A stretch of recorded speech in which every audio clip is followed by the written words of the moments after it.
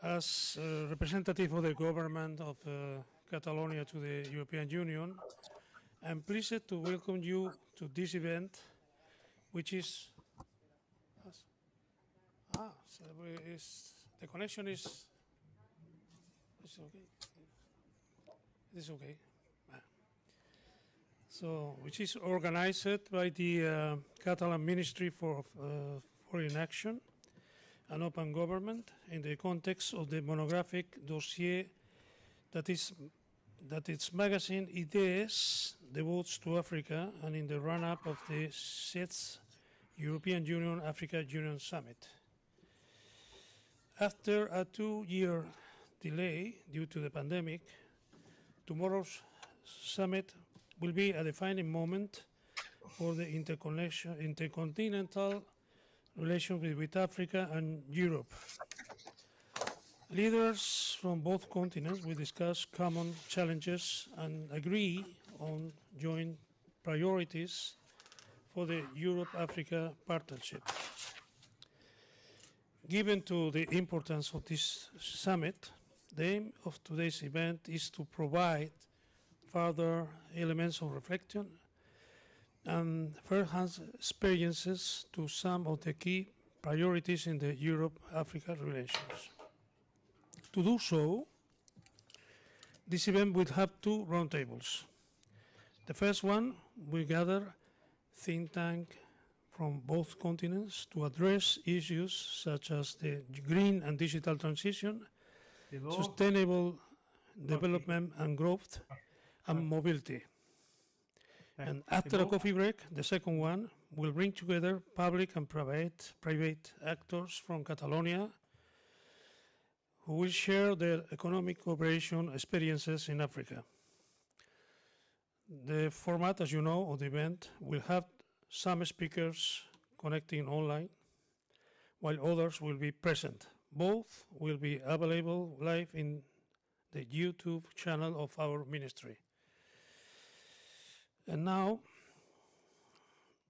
before moving on the first roundtable, I would like to give the floor to the Catalan Minister for Foreign Action and Open Government, Mrs. Victoria Alsina, for the introductory remarks. Estimats amics, dear friends, it's for me a pleasure to welcome you all in such an interesting and timely event on behalf of the Government of Catalonia. First of all, let me thank the organizers for making these roundtables possible, and also to the participants for accepting this invitation to be here with us today. I would also like to thank the attendees in person and those, like it happened these days, who are watching us online. We are excited because in just a few hours, the leaders of the European Union and the African Union will meet in Brussels to discuss their common challenges and to agree on a renewed partnership. In a globalized world that grows increasingly interdependent, multilateral forums like this summit are imperative. European and African governments have to make an effort to align their priorities, identify areas of mutual interest, and reinforce their economic development and trade agenda. Europe and Africa are not only neighbors, but also 2 natural partners well equipped to address the most pressing issues of our times. 2 continents bound by history and by a common future. There is no time to lose. The impact of the COVID-19 pandemic has been so devastating that for the very first time in a generation, we are witnessing unsettling reversals in global poverty and inequality, especially in the African continent. According to different reports, indeed, most sustainable development goals are also experiencing a serious setbacks. Europe has to be sensitive towards African needs and demands, because African countries are at different stages of development compared to Europe. We, as Europeans, have the responsibility to close the gap and boost the African recovery in a fair and equitable way. A recovery that has to be sustainable, green, digital, inclusive, and putting women and younger generations at the core, and fostering African productive capabilities. In my opinion, this summit is also a unique opportunity to speak up. It seems clear to everyone that Europe and Africa disagree very often on different topics. To just name a few: migration and mobility, security threats and defense, trade and market taxes, commodities and raw material exports, state and institutional building, or human rights and democracy. This confrontation of arguments can be sometimes rough, I know, but it's time to grab the bull by the horns. I know it will not be easy because Africa is sometimes the battleground of fierce political competitions, but let me be positive here. I'm very confident that there is enough room for improvement and that European and African decision makers will take advantage of this occasion. I strongly believe that this summit will pave the way for a closer and fruitful collaboration between Europe and Africa. Let me finish my remarks by talking about Catalonia. Due to its geopolitical location, Catalonia is committed to both African and Mediterranean strategies. In that regard, Catalonia symbolizes a bridge that connects the two continents. Today's event, indeed, on the eve of the European Union and African Union Summit, is a very clear example of that. The Catalan government pushes for a shared prosperity model because the relationship between Africa and Europe is not a zero-sum game. Our assumption is that everybody wins if we as partners unite in diversity.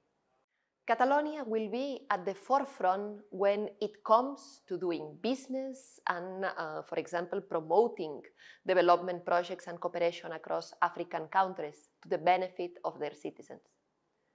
I hope these roundtables will shed light not only on the main challenges on the path towards cooperation and solidarity, but also on the windows of opportunity that we have together. Thank you very much for your attention and for your participation in this event. Thanks to Honorable Mrs. Alsina, Minister. And then let me say that due to a last-minute problem, we will not have with us Mr. Mano Neyes, which is the director of CETC, but it was announced as moderator of the first roundtable. But anyway, he will now address us in a few words. Mr. Mano Neyes, please. Good afternoon, Gorka. Good afternoon from Barcelona. Good afternoon to Brussels, but also good afternoon to Rabat and to Pretoria. And good afternoon to everybody who is either in the delegation or connected and following this panel discussion of today. I apologize for not being here. I'm in Brussels, as it was expected, but personal and logistical matters related to the current state of post-pandemic, let's hope the post-increase context, have impeded me traveling today. Nevertheless, today we have what I consider to be a very interesting seminar and panel to discuss and share visions of what, again, I think will be a very relevant gathering, that of the 6th European Union African Union Summit that will take place tomorrow and the day after tomorrow here, there in Brussels. To this respect, as director of the Center for Contemporary Studies, an in-house think tank of the Catalan government, I would like to thank all those who have made today's session possible, starting from the delegation of the Catalan government in Brussels, which is hosting it, to the different panelists who have accepted to participate in it, both in its first session and the second one, to Acció, the Catalan Agency for Business Competitiveness that will be in charge of the following session, and of course to the personnel of the above-mentioned institutions, but also from the Directorate for Foreign Action of the Catalan government, as well as from the Center for Contemporary Studies. Last but not least, my thanks to Òscar Mateos, Associate Professor of International Relations at Blanquerna School of the Ramon Llull University in Barcelona, who has been the coordinator of the monographic number of our magazine IDEES on Africa, which is at the base of the session of today. As already mentioned, we are now addressing the first roundtable of today's seminar, the one under the title Advancing Africa-Europe Prosperity through the Twin Transitions, the African Continental Free Trade Area and the Demographic Dividend. To this, we have gathered a very interesting group of experts from different think tanks, or think and do tanks, as we say today, which I think provide us a polyhedric approach to first, the diversity of African reality, and second, to the also multifaceted relationship between Africa and Europe. We have the pleasure of counting with, on the one side, Holly Ranai Vozanani, Head of Outreach, Advocacy and Partnerships for the Africa-Europe Foundation, which, as you know, is a relatively recent initiative by, among others, the leading European think tank, Friends of Europe, and a leading African foundation, Mo Ibrahim Foundation, which is based in Brussels, the Africa-Europe Foundation. We also have Rogel Vignana, Managing Director of the European Institute of the Mediterranean, which is the leading think tank on Euro-Mediterranean affairs and which is based in Barcelona. We also count with Desigen Naidu, Senior Research Associate in the African Futures and Innovation Program of the Institute for Security Studies, ISS, also an important think tank based in Pretoria, South Africa, and he will be also with us connecting directly from Pretoria.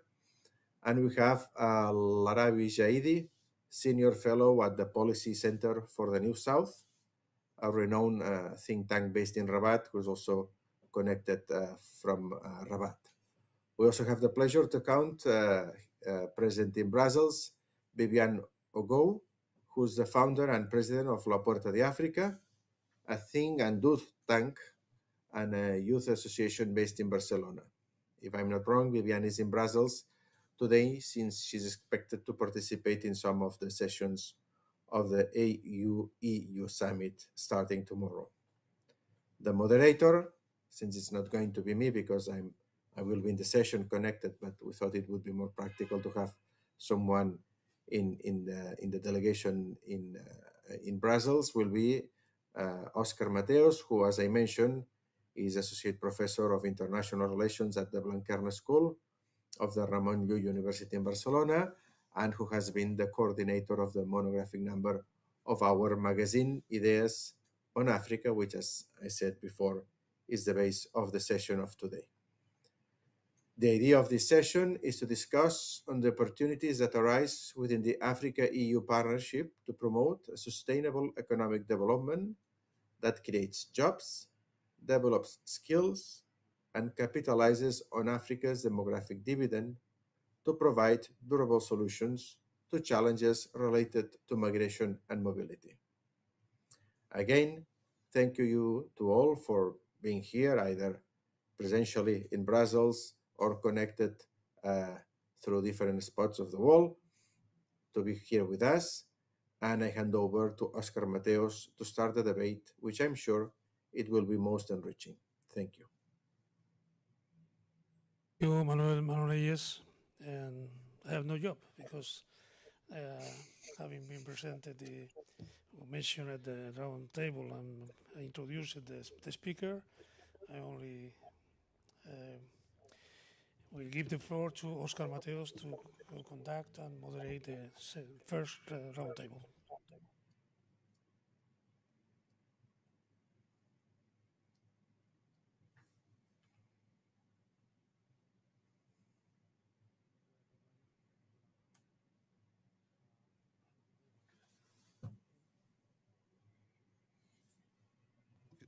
Sorry, now it's working. Thank you very much. I was saying good afternoon, everyone. Thank you very much for attending this, I think, very timely event. I would like to thank the CAT and the delegation, the head of the delegation, Mr. Gorkanor, and all the staff for organizing this, and all the staff also at IDEES, Centre d'Estudis de Temes Contemporanis, its director, Manuel Manonellas, Guillem Velasco, and the rest of the staff also for setting up everything. I was saying that I think this is a timely event. I think this is a historic summit that we were all waiting for, and that, of course, is taking a stock of the experience of 20 years of, more than 20 years of interaction between Africa and Europe.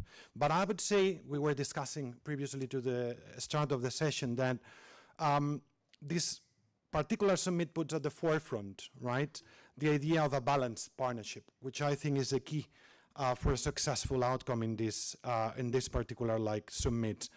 I would say that this is something, especially that from the Abidjan Declaration in 2017, in the 5th summit, was something that was especially praised, and that assumes that the Euro-African interaction is need to be built up with Africa and not for Africa or on Africa.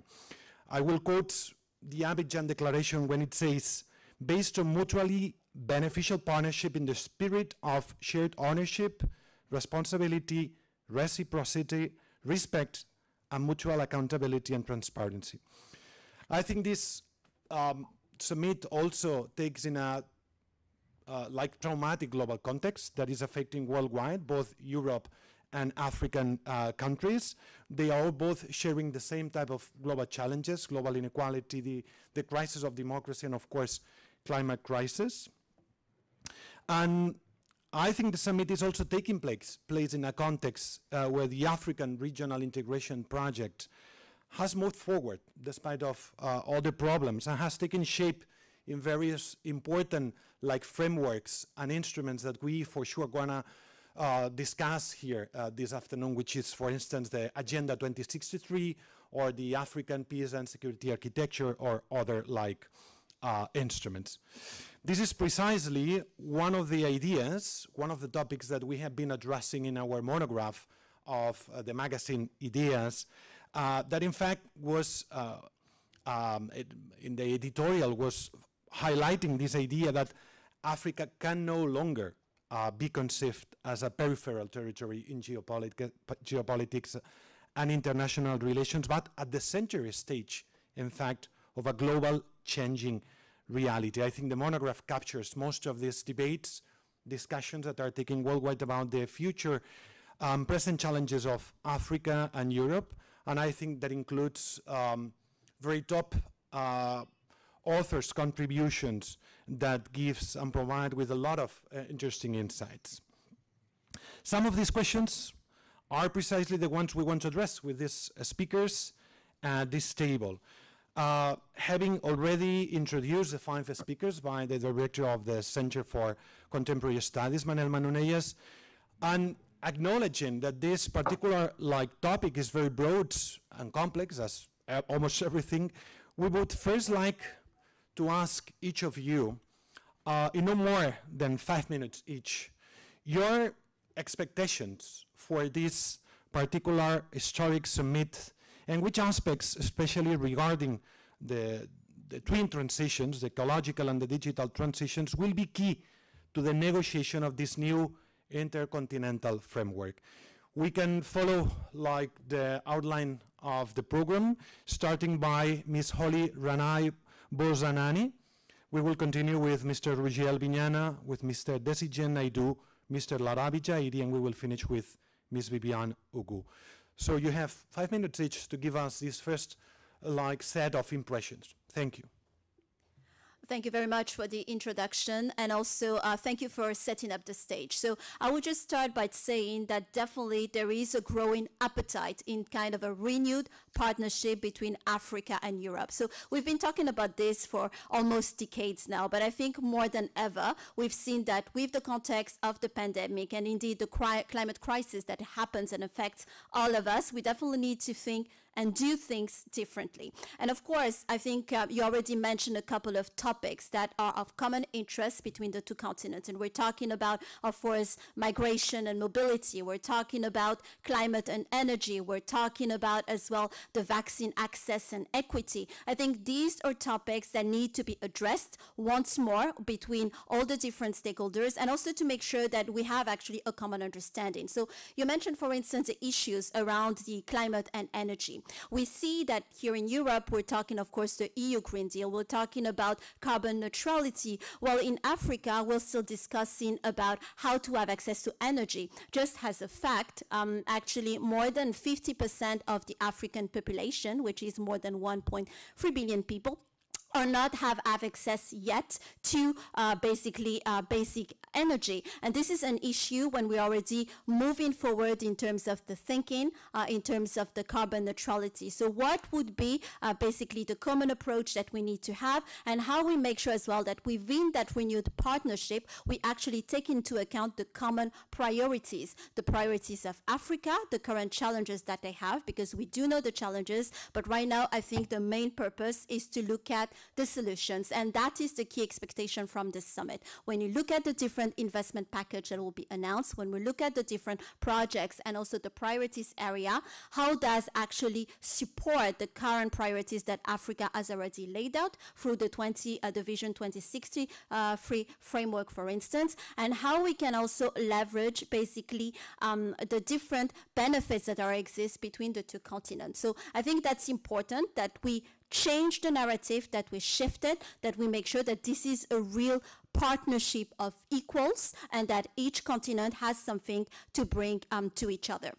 That's the first thing. The second point is also to make sure that we look at the voice of the youth. I think we've been talking about all these different common issues, but we need also to see in terms of governance, in terms of leadership, in terms of who do we need to listen to, who can drive basically that change, and it's about the youth. I think what's very encouraging, especially during that summit, is there is a special place, and I'm happy to see Ms. Ogu here next to me, given to the youth so that we can hear as well the expectations and how they see basically that partnership moving forward. And I think that's very important as well in this new way of thinking of doing things. And the last point I think that you mentioned as well is to talk about this digital transformation. So you mentioned about the green transition, but also how to couple that with digital transformation. I think Africa has been at least on the forefront of the digital transformation, and we've seen examples, for instance, around the boom of the fintech in Africa. We've seen as well, for instance, how the mobile money, mobile payment has actually started in Africa. So there is also this appetite for the continent in terms of entrepreneurship, in terms of this youth that drives innovation on the continent, and there's a lot of opportunities here to see how that could be tied as well with Europe, I think, long-term expertise in terms of innovation and in terms of best practices. And these are the type of opportunities that we need to put forward, that we need to also encourage to make sure that, again, there is an exchange of skills, exchange and creation of jobs as well through, of course, the power, if I may say, of this digital transformation, and the power as well of being more connected. Because, as you know, having access to digital technologies and also making sure that they actually create what we call digital dividends, social dividends as well, so that it creates jobs and also it sustains long-term economic growth. So there are definitely lots of opportunities. What we would expect indeed is that within that investment package that would be announced and will be discussed at the summit, within the different topics that will be also talked about, that there is a clear action plan where actually we put at the center of the table both African and European leaders, that we also put the youth at the heart of the conversations, that we can move forward into a clear action plan that will be actually driven by actions, by clear programs, that we can both basically reach the Vision 2063, but as well the EU Green Deal and the political ambitions from Europe. So I think I will just stop here. Yeah, thanks. Thank you very much for sticking to the time as well. We'll continue with Mr. Ruggiel Villena, Managing Director of the European Institute of the Mediterranean.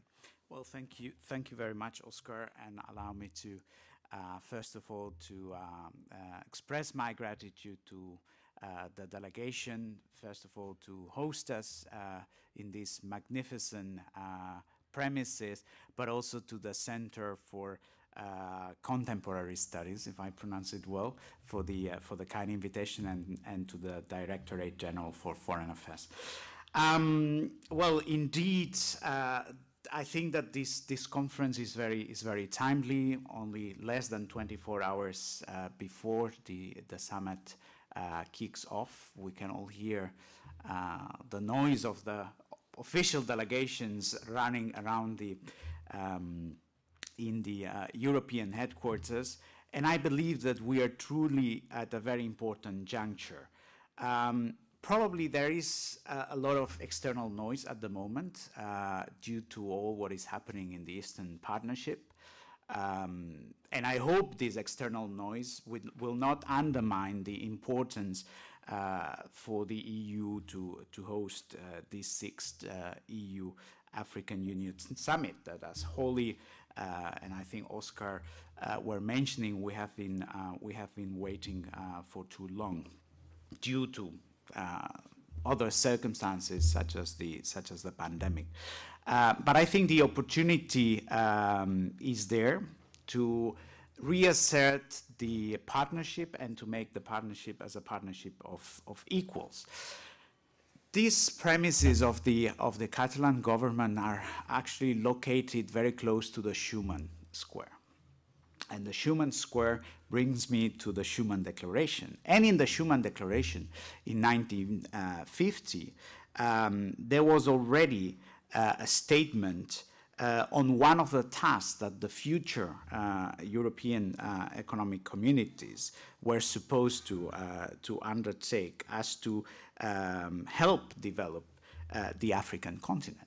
So this Europe-Africa partnership, even though it was not there, and even though at that time, and probably also the years afterwards, was earmarked by the process of decolonization, was already at the foundations of the European project, and I think it is very important to underline it. However, the modalities in which the EU has engaged, has intervened, has cooperated, and partnered with Africa have been very diverse.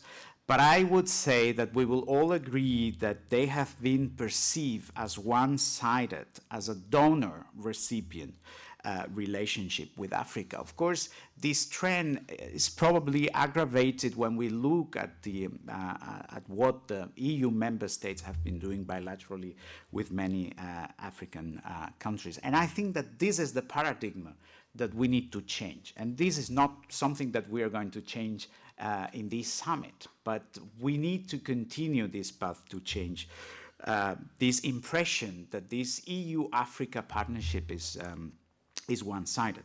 And to this end, I believe that the agenda that has been put forward is the right recipe, because at least we see it on paper. We read it at the Commission and the High Representative Strategy towards Africa, released a couple of years ago, that we need to create this reciprocal cooperation on key priority areas such as the green transition, energy access, digital transformation, sustainable growth and jobs, security and good governance, migration and mobility. Well, this is on paper, but we need to transpose this paper into reality. But we cannot be blind.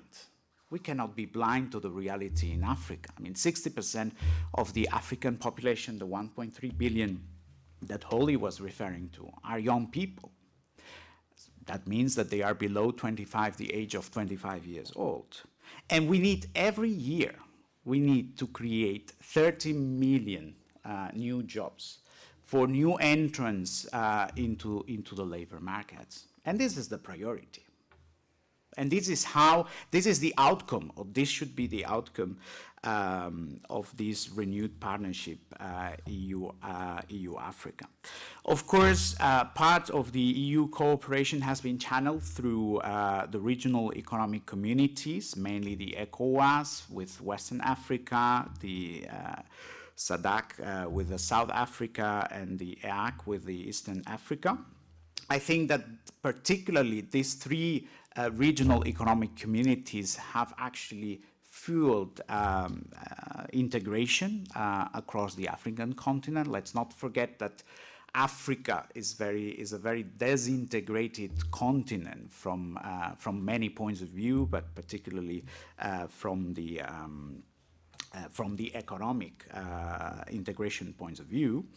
And we should not forget either, because we are here at the premises of the Catalan delegation government, and the Catalan government has a priority to work also towards the southern and eastern Mediterranean countries, that many North African countries have turned their attention to sub-Saharan Africa in the past 5 years, namely Morocco, I would say, but also Egypt and Algeria to a lesser extent. In this regard, I believe that the Mediterranean region could play an essential role in bridging Europe and Africa and enhancing real partnership between the two continents, in spite of a real absence of regional integration also between the North African countries. To conclude this first part, because I think that we will have a second question, I think it is important to build this reinforced partnership, taking into account that between Europe and sub-Saharan Africa, there is also North Africa. North Africa is part of Africa. But unlike the way Europe has shortened the ties between the European Union and the North African countries, which has been basically bilaterally, meaning European Union with each of the North African countries, I think that this time the European Union should really give priority to develop strategies that not only strengthen these bilateral ties, but that through this array of programs and policies, Africa also gets more integrated among itself. Thank you. Thank you very much. We will continue with Mr. Desijin Naidu, Senior Research Associate in the African Futures and Innovation Program in one of the leading think tanks in Africa, the Institute for Security Studies. I think she is connected from Pretoria. Good afternoon, Mr. Desijin Naidu. And let me start off by thanking the Catalan delegation for creating this Catalan bridge, as the minister pointed out, to enable us to have this discussion. In my input to begin, I'm only going to talk to 4 points, and some of it is reinforcing what has been said already. But let me start at this point, that this is a summit of two unions, and it is imperative that the outcome of the summit empowers the regional integration project in Africa. Africa, in its deliberations of moving from the OAU to the AU in 2001, had a lot of case study work done on the European Union, and it has in many ways inspired the way we have organized the political architecture. And so we are looking forward to this, and we were encouraged by the fact that in the fifth summit, it went from an EU-Africa summit into an AU-EU summit, and we want to maintain that plateau at a high level. But there are a few things that have happened in between that are giving us cause for concern, where the rise of the bilateral mechanism as a preferred mechanism, and this point has been made already, and this is something we need to address. The second point that I want to get into, and quite specifically, is the issue around a joint strategy for peace and security cooperation. Now, from Africa's perspective, we want this to be within the African framework, the African peace and security architecture. And we think this is possible. We think that we have to move ways down this direction.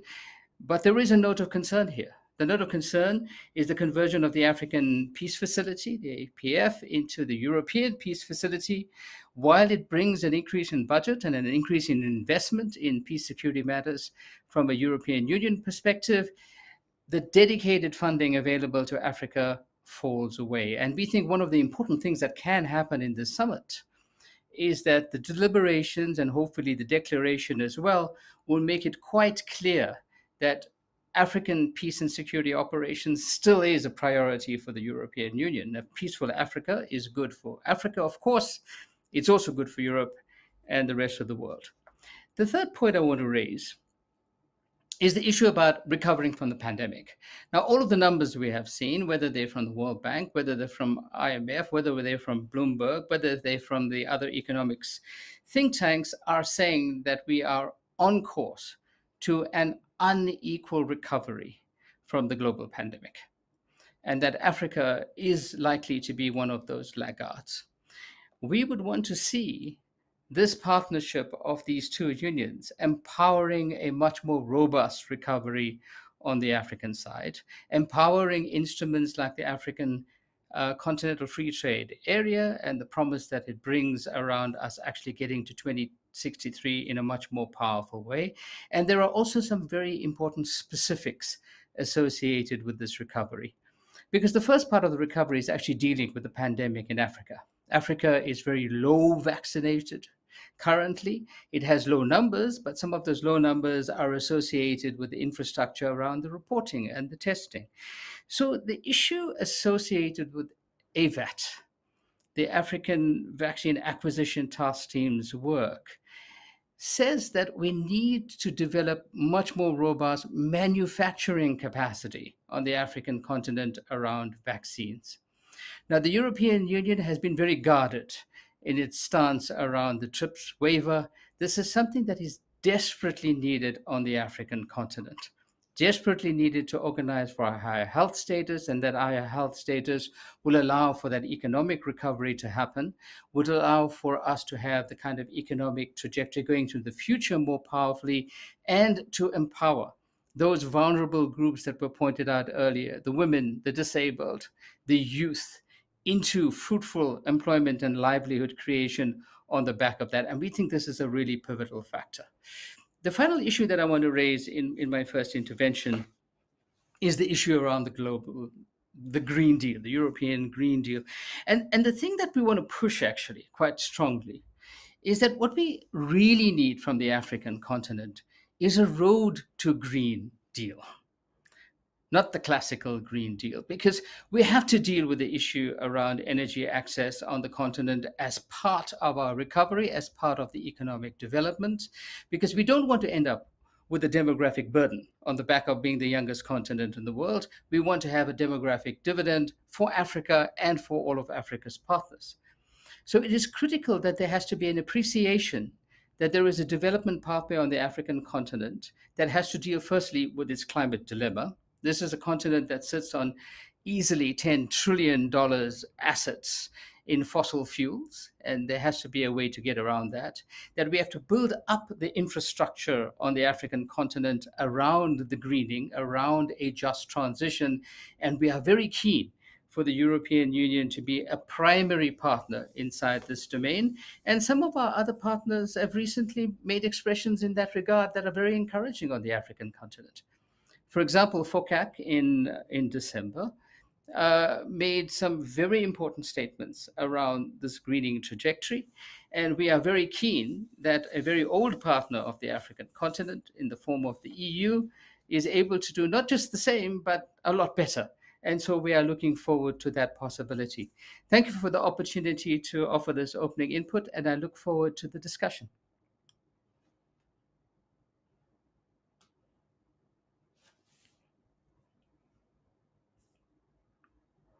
At the Policy Center for the New South. He's connected from Ramat. Welcome and good afternoon, Mr. Larabi Jaidi.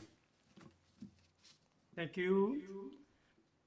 Thank you again for your invitation to participate in the event, which I trust will enlighten the challenges of the summit. On the African side, the approach of the summit is really pragmatic. African countries argue that the partnership must go beyond the meetings and political declarations to become more involved in concrete and tangible actions that meet the expectation of citizens.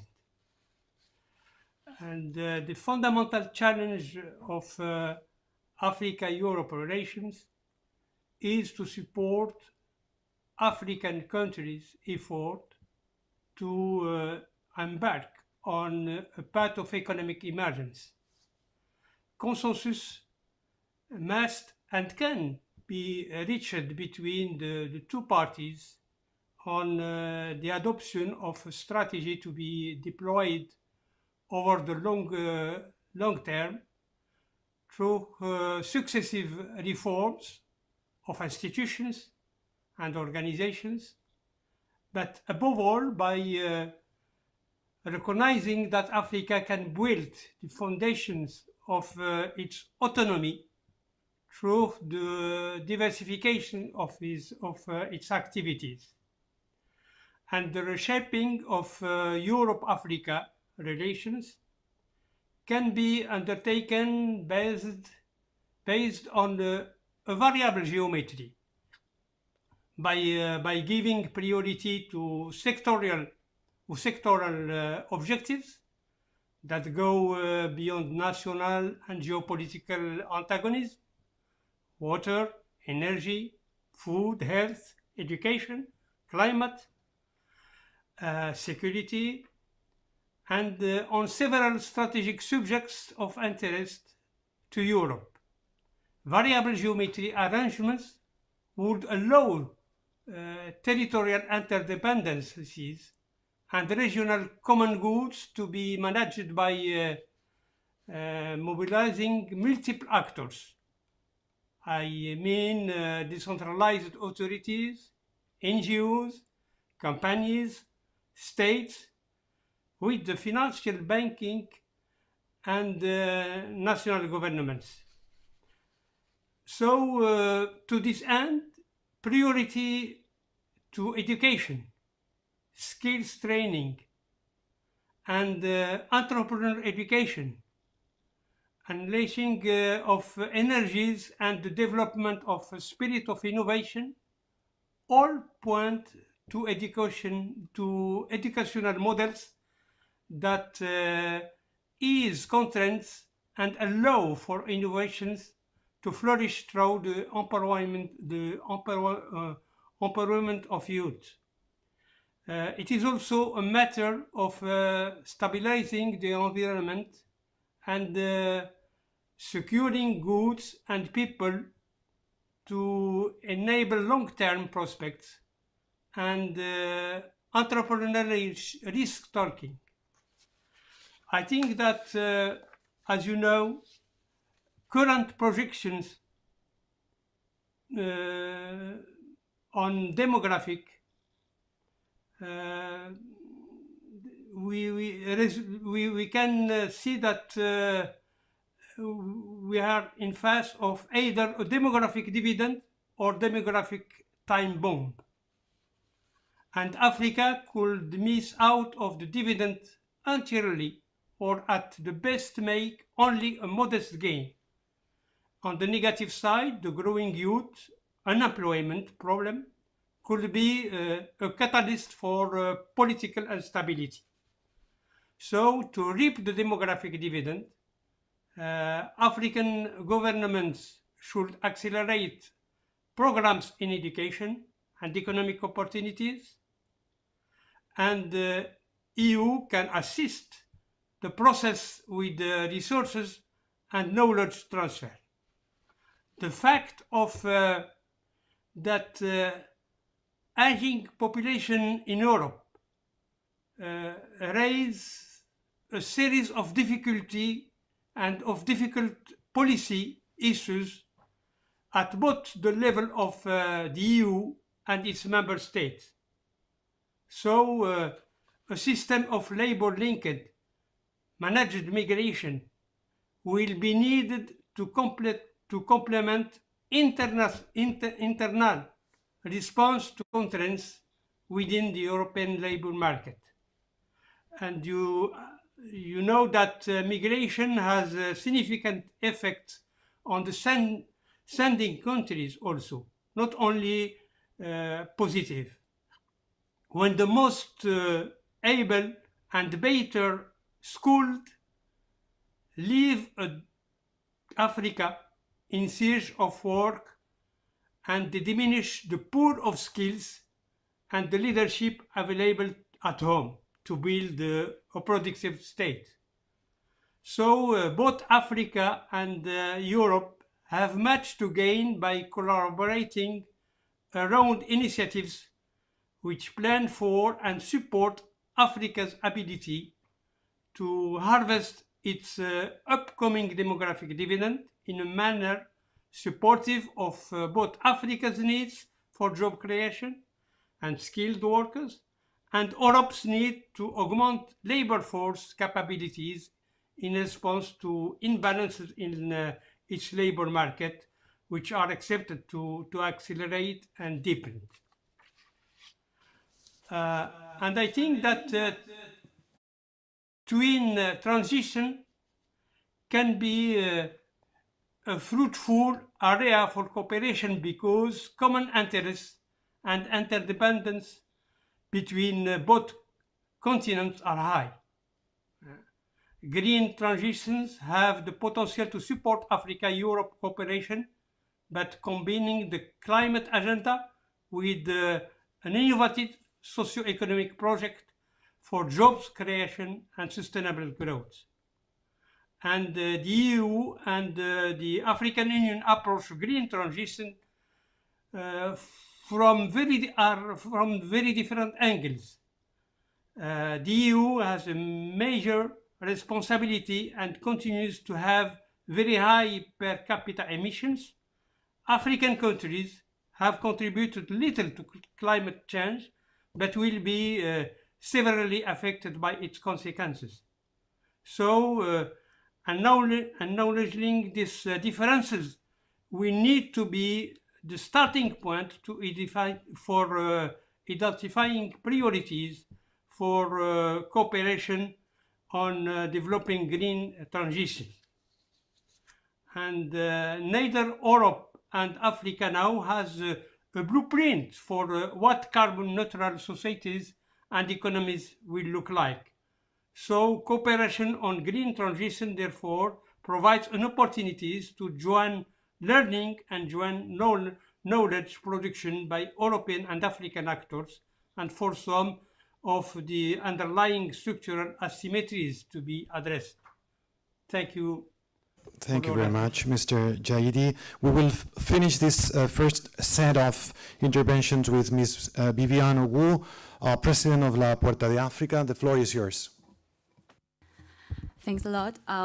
Well, first of all, I would like to thank the delegation for the organization of this event, and especially thank Oscar for trusting young voices. As we started, we're in a moment in which, in a historical moment, I would say, in which there is a shift of the historical power relations. I think like this is one of the most important, well, one of the key reasons this summit is so important. We are not only in the shift of the geopolitical power, but also in social power relations and demographics.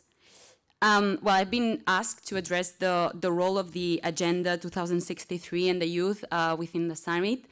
I will try to go fast through it. Please do not hesitate to cut me if it's necessary. So I will begin with the youth, and I would like to quote my colleague Gerard, a Nigerian with whom I've been working this last week, and he said, "We, the youth of Africa, are the 60% of the population. Why shall we listen to the adults if we are the majority?"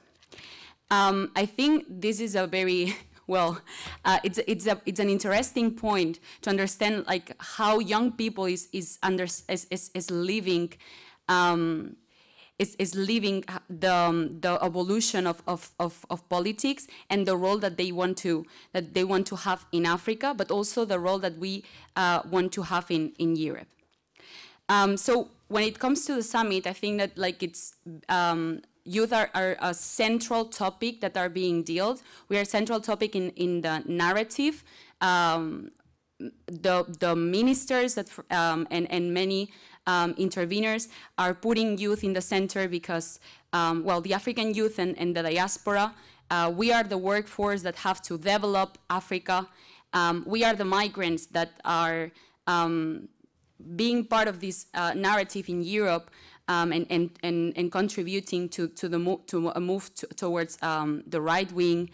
We are also fighting in the different conflicts that are having place in the continent, but we are also the entrepreneurs. We want also to be the peace builders. So when we speak about EU-Africa relations, when we speak about how we're going to facilitate the progress of both continents, we are actually speaking about how we're going to facilitate that young people get the tools and have the capacities to address the challenges that are being held in Africa and that can build a prosperous future. So I wanted to explain you a bit which is actually being the role of young people during the summit, because we have had a place at the discussions. We're not probably having a place at the summit tomorrow and after that are starting tomorrow and and it's going to last until Friday.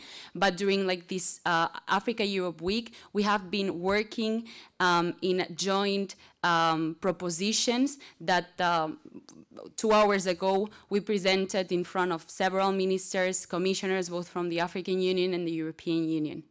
So many young organizations from both continents have come together and have debated during the last 2 and 3 weeks, first with our constituencies and organizing debate space to highlight which are for us the priorities and that we believe that leaders should be addressing during this summit.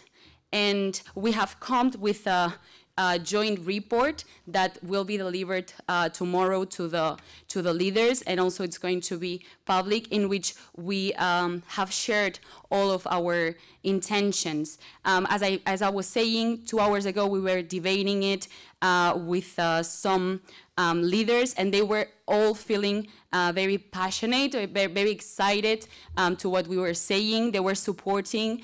So even, of course, we young people are not going to have a political role, because at the end, if we want to have a political role, we have to be in politics. We cannot just like appear and try to be heard, because also to be in this kind of spaces is a privilege, and not all people comes here in a very democratic way, to say it so. So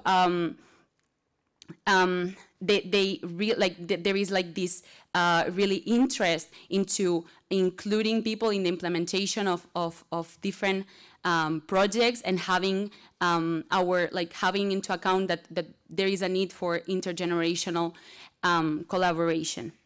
And to close, and I'm going to go very fast, regarding the Agenda 2063, I'm sure that most of you know what it is, but it's a development agenda of the African Union that aims that in the period of 50 years, it was signed in 2013. The African Union is, Africa is capable of developing by itself. So even the agenda is not in the narrative, and we are not going to be hearing, we're not going to listen about it much. It's also the center of the conversations, because when we speak about the financial package for ensuring health and climate resilience, we are, for instance, speaking about the agenda. When we speak about transforming the security and defense, peace and security architecture to ensure stability, we are speaking about the agenda.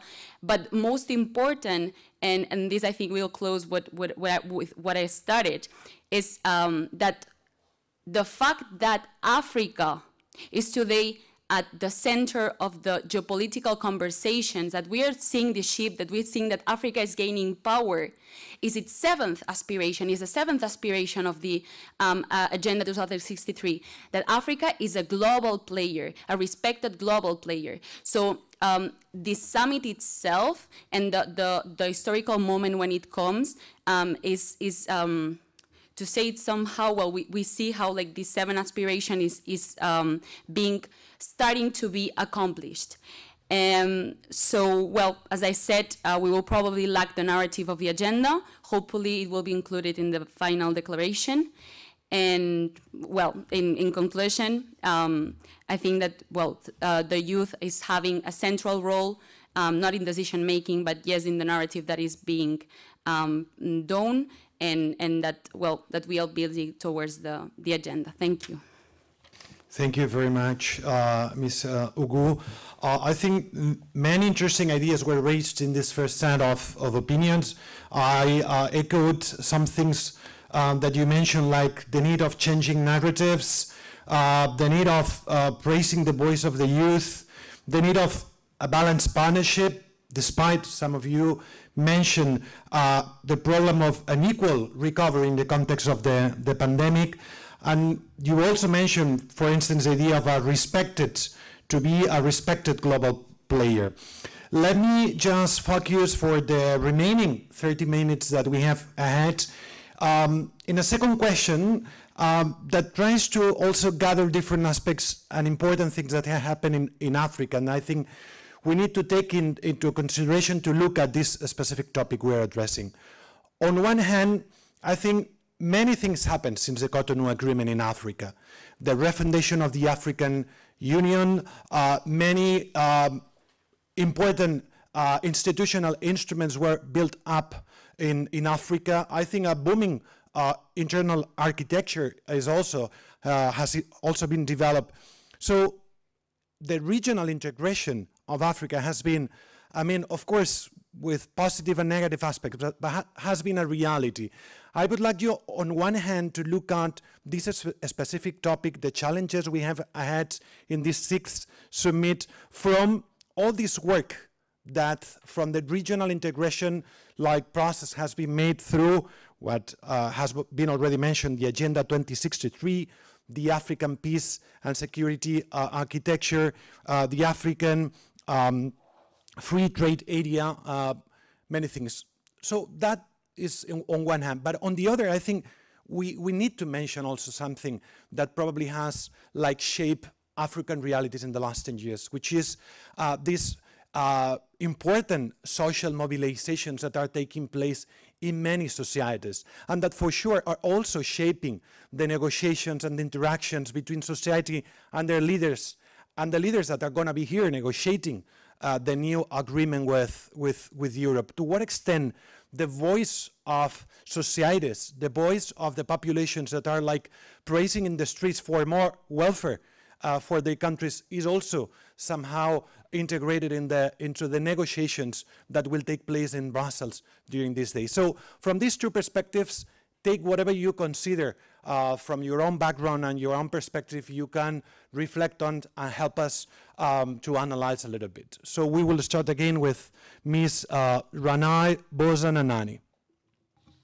Yeah, thank you very much for this. It's true there is so much that has been said already, and I think I will pick up some of the key points that different speakers mentioned already.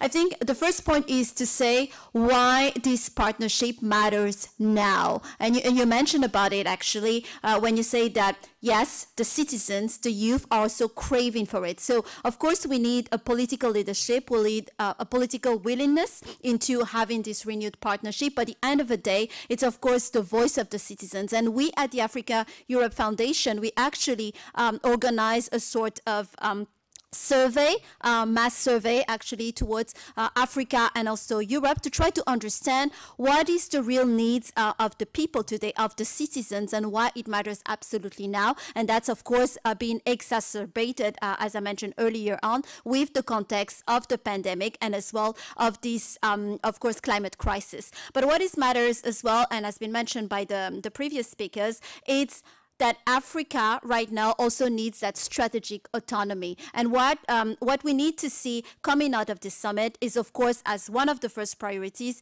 is that recovery from the pandemic, but also to deal with the pandemic. And that strategic autonomy definitely we need to start with, for instance, these manufacturing facilities. We need to produce the vaccine, for instance, in Africa, to be sure that the population, which is now vaccinated at only 10%, we have a higher rate of course of being vaccinated, so we can deal with this pandemic. But then we also need to move forward and look forward. So what's going to happen, because there will probably going to be more pandemics in the future, and that is also the reflection that we have at the foundation, thinking of, for instance, the healthcare workforces of the future. And here we're not talking about doctors, we're not talking about nurses, we're also trying to tie it with the digital transition. So we may need data scientists, for instance, to predict future let's say pandemic linked to the renewed workforce, also the healthcare system. So we're talking about all these different issues that needs to be dealt now, needs to have the right instruments, the right frameworks that need to be put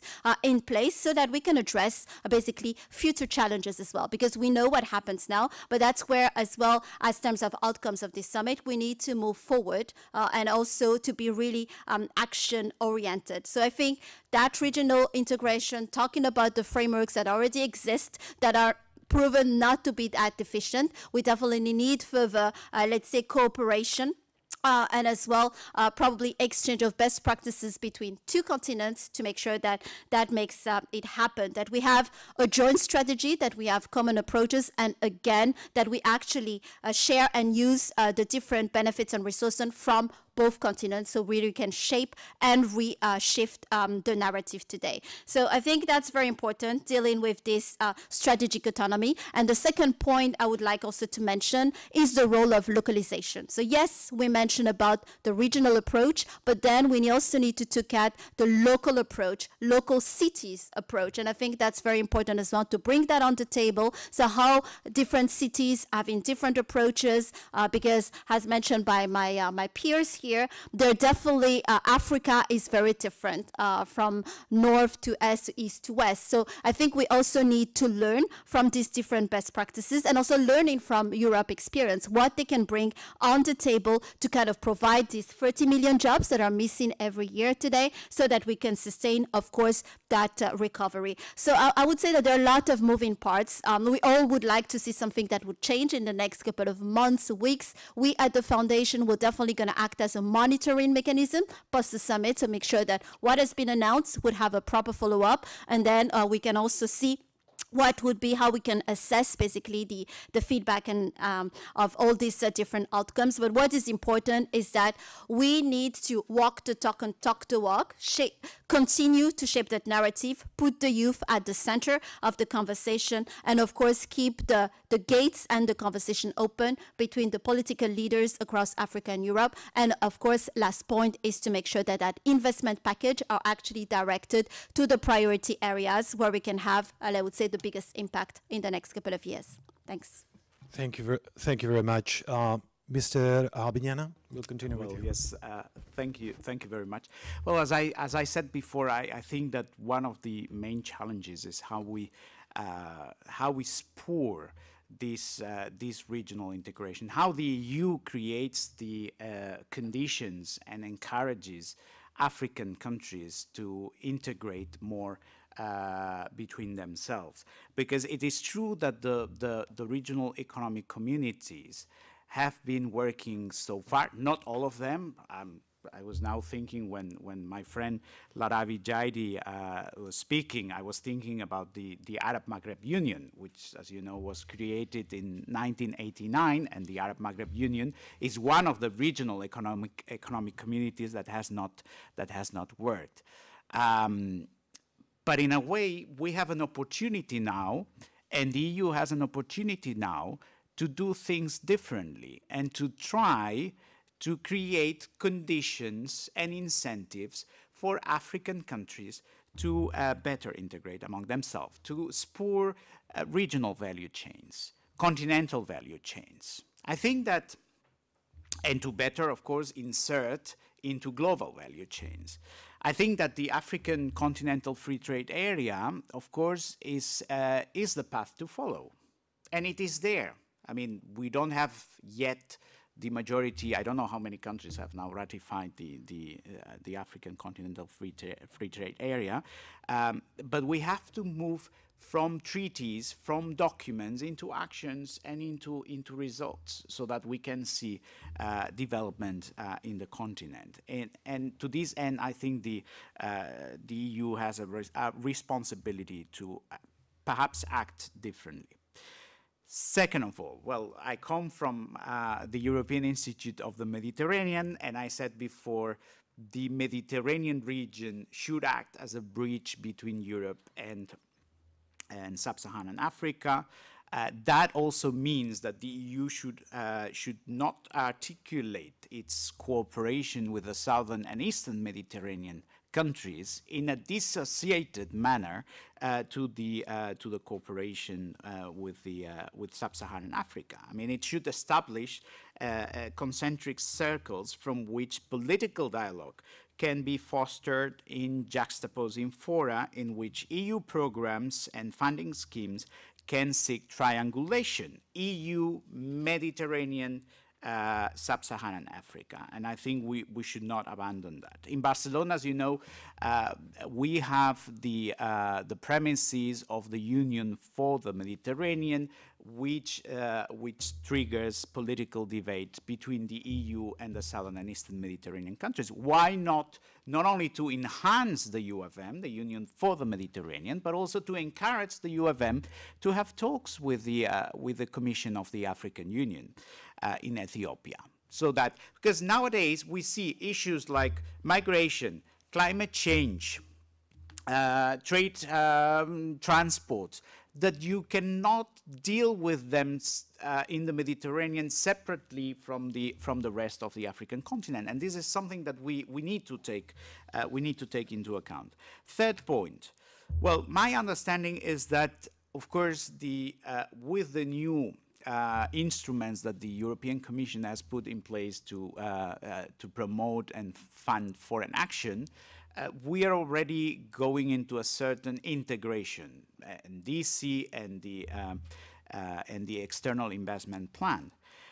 But I have the impression that the European Union institutions have been launching lots of instruments, programs, policies, already from the time of Juncker as president of the European Commission, the external investment plan, then the pandemic comes, and we have the Team Europe package. Then a couple of months ago, the Global Gateway. This is all fantastic, but to me, it's hardly difficult to follow. I don't understand the array of programs and policies that the EU is doing.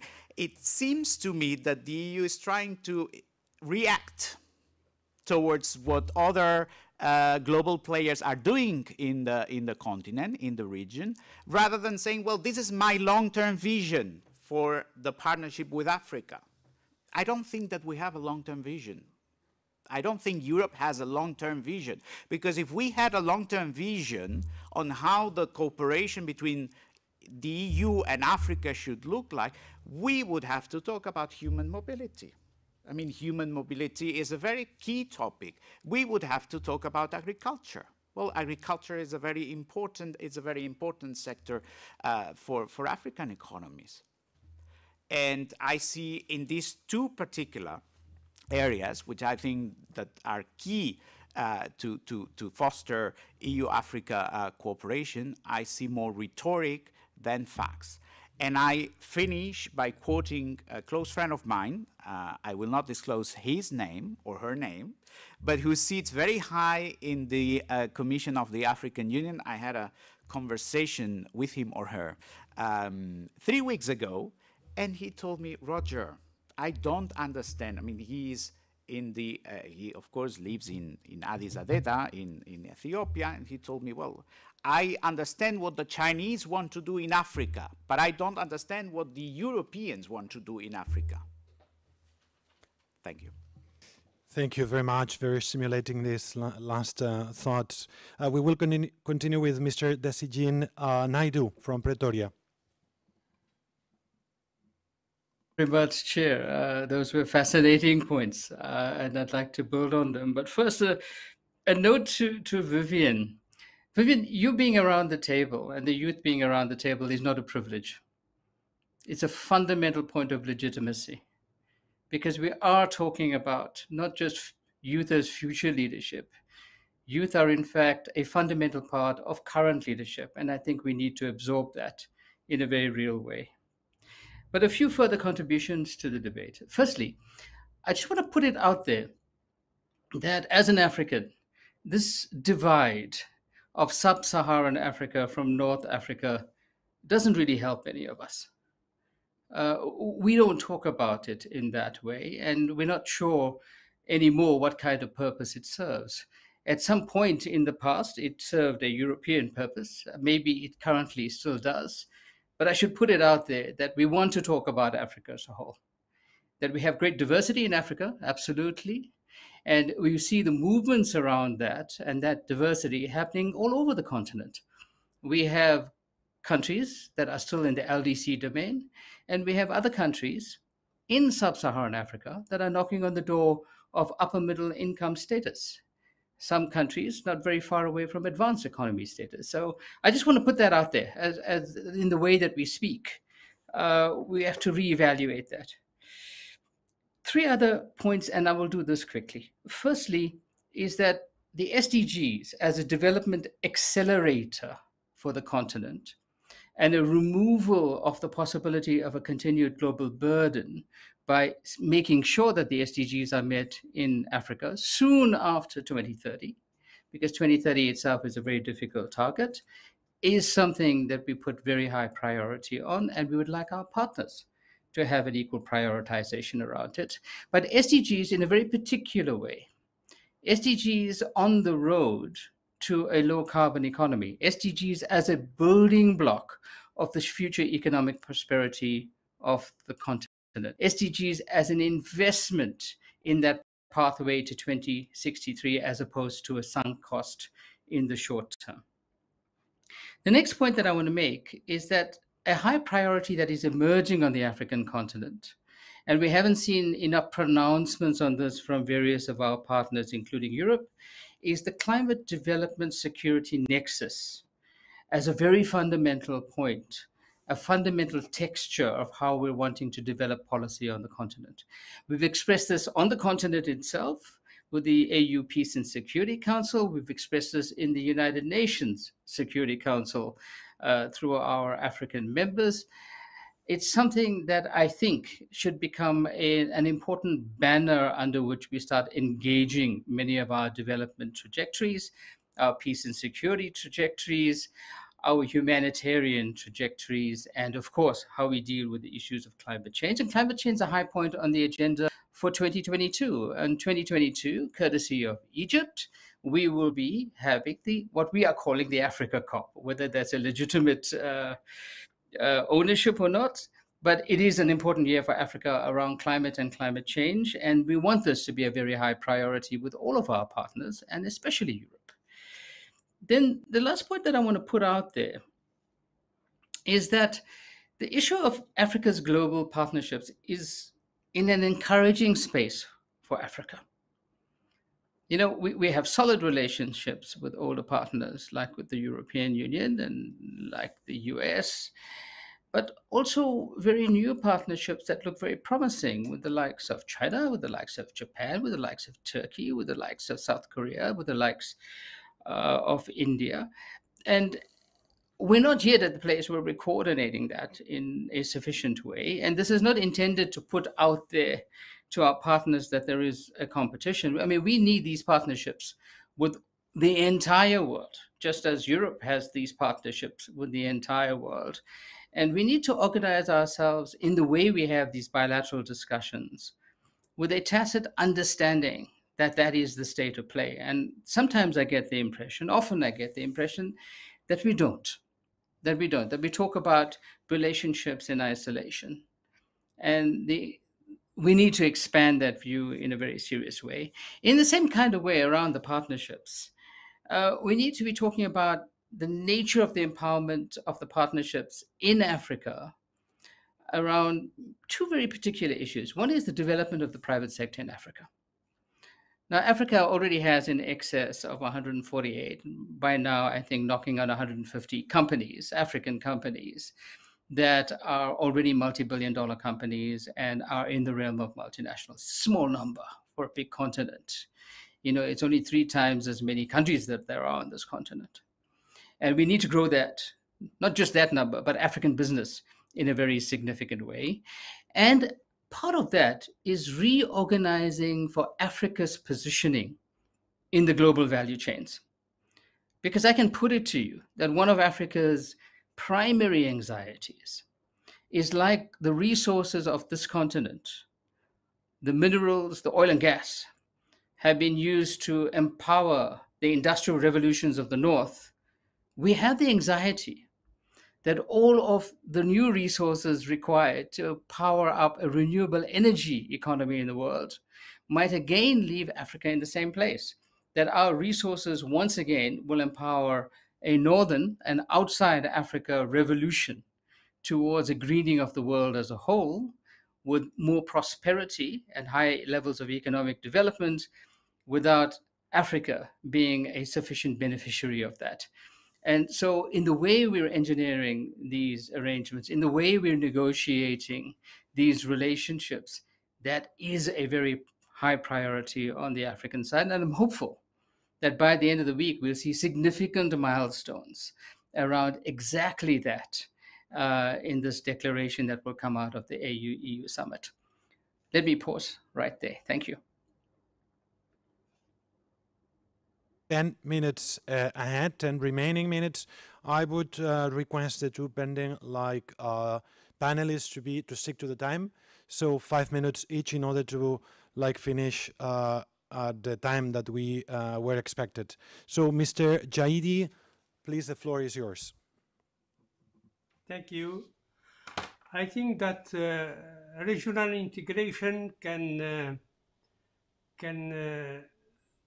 sidestep some of the constraints that countries individually face in the areas of human capital and technology needed for development. And the proposed Africa-Europe partnership is an important tool to strengthen this effort with support for regional integration and access to innovations needed for green energy adoption or for human development and so. I think that in this process of integration, domestic actors, I mean member states or national governments in Africa, have a role to play in aligning their policy and regulatory frameworks with regional requirements, with specific interventions, including to encourage regional infrastructure linkage, appropriate legal measures to encourage local and foreign entries into the green sector, and so on. On the other hand, we have to be aware that gains and burdens from integrative approach are not expected to be shared equitably between all the countries in Africa and between all the population of Africa. So a framework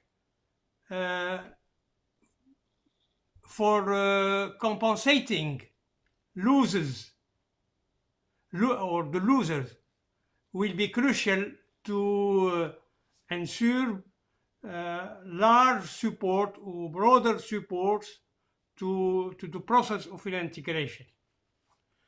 And I think that an assistance to NGOs and civil societies in Africa is very, very important to in the future.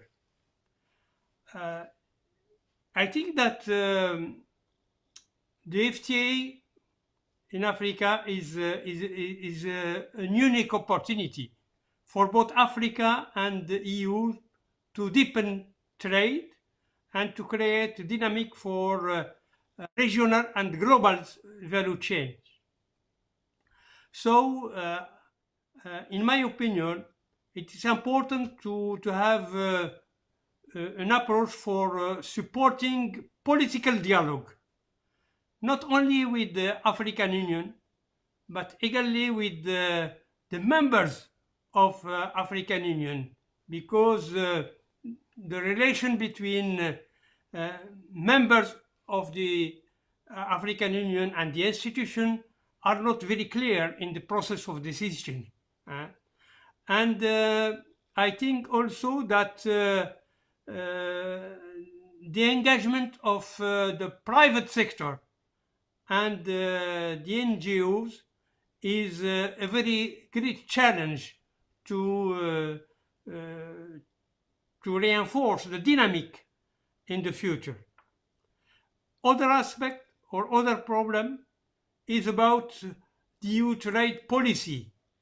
It had an impact on economic integration in Africa, because the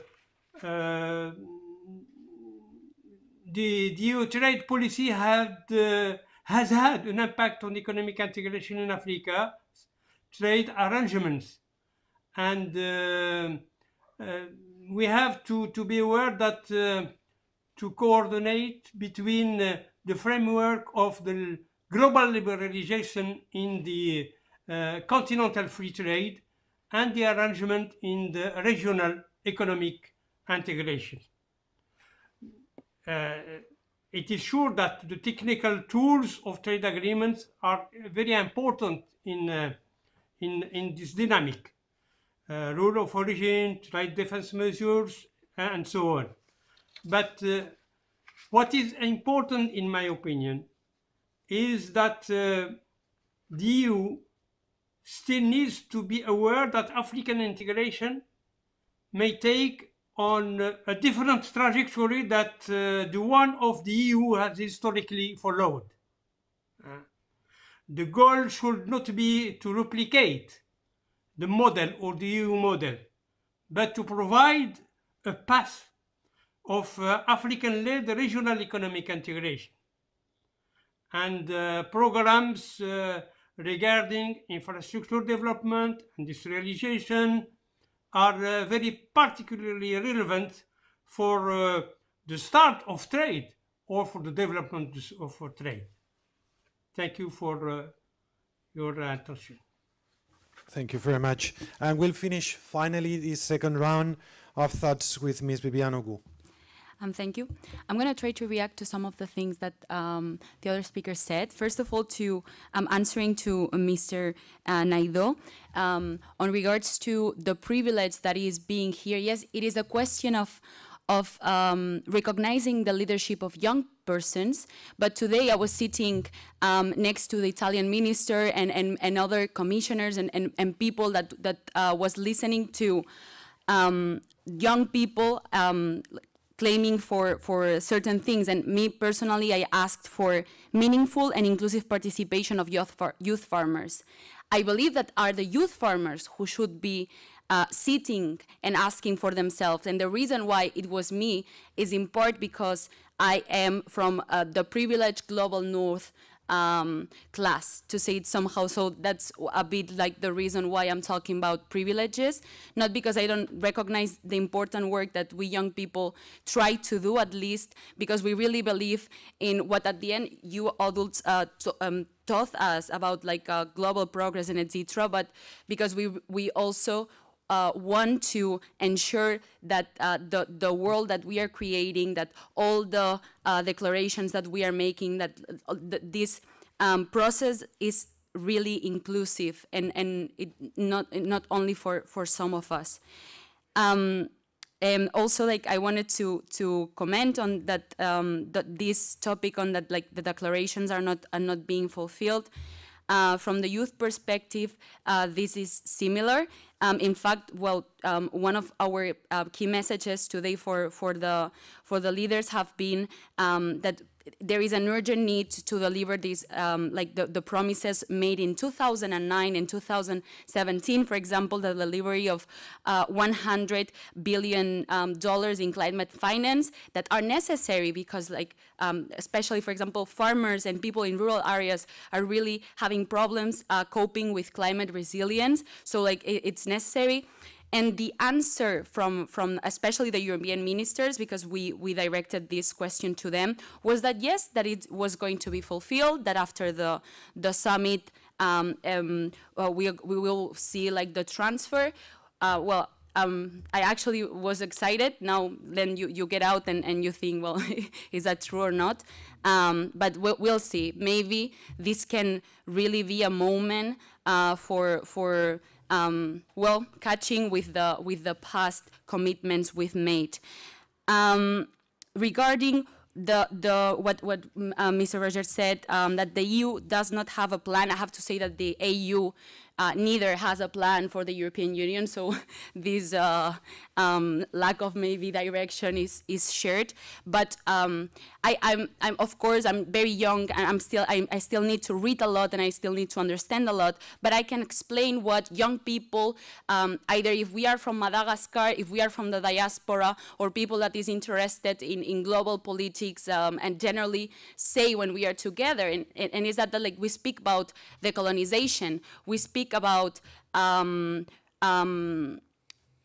we are speaking about transforming the global paradigm. So I ask myself, what is going to happen if China, Russia, and all the emergent potencies that come get the share of market of France or other member states of the European Union? As I said, I'm very young. I think it's a topic very difficult to understand, but maybe this is what we are trying to fix, right? All these inequalities and all these historical power relations that at least to our generation, we have the impression that are not fair enough. Then you were speaking, you commented on regional integration, its important and its priorities. Again, I'm gonna talk about the joint outcomes of the youth track, because I believe that we've done a strong work here, so I will defend it. The priorities of the young people is that, yes, we need this intercontinental free trade area, but we are afraid, and we are afraid, both Europeans and Africans and diaspora, we all agree on this. We are afraid that young people is not going to have access at the end to all this market, that all the entrepreneurs that are the young entrepreneurs that have a lot of potential, that are working very hard. For instance, in our organization, well, here's my secretary. In our organization, we have a youth innovation lab where we bring together young emerging leaders from Africa and Europe. They are all entrepreneurs.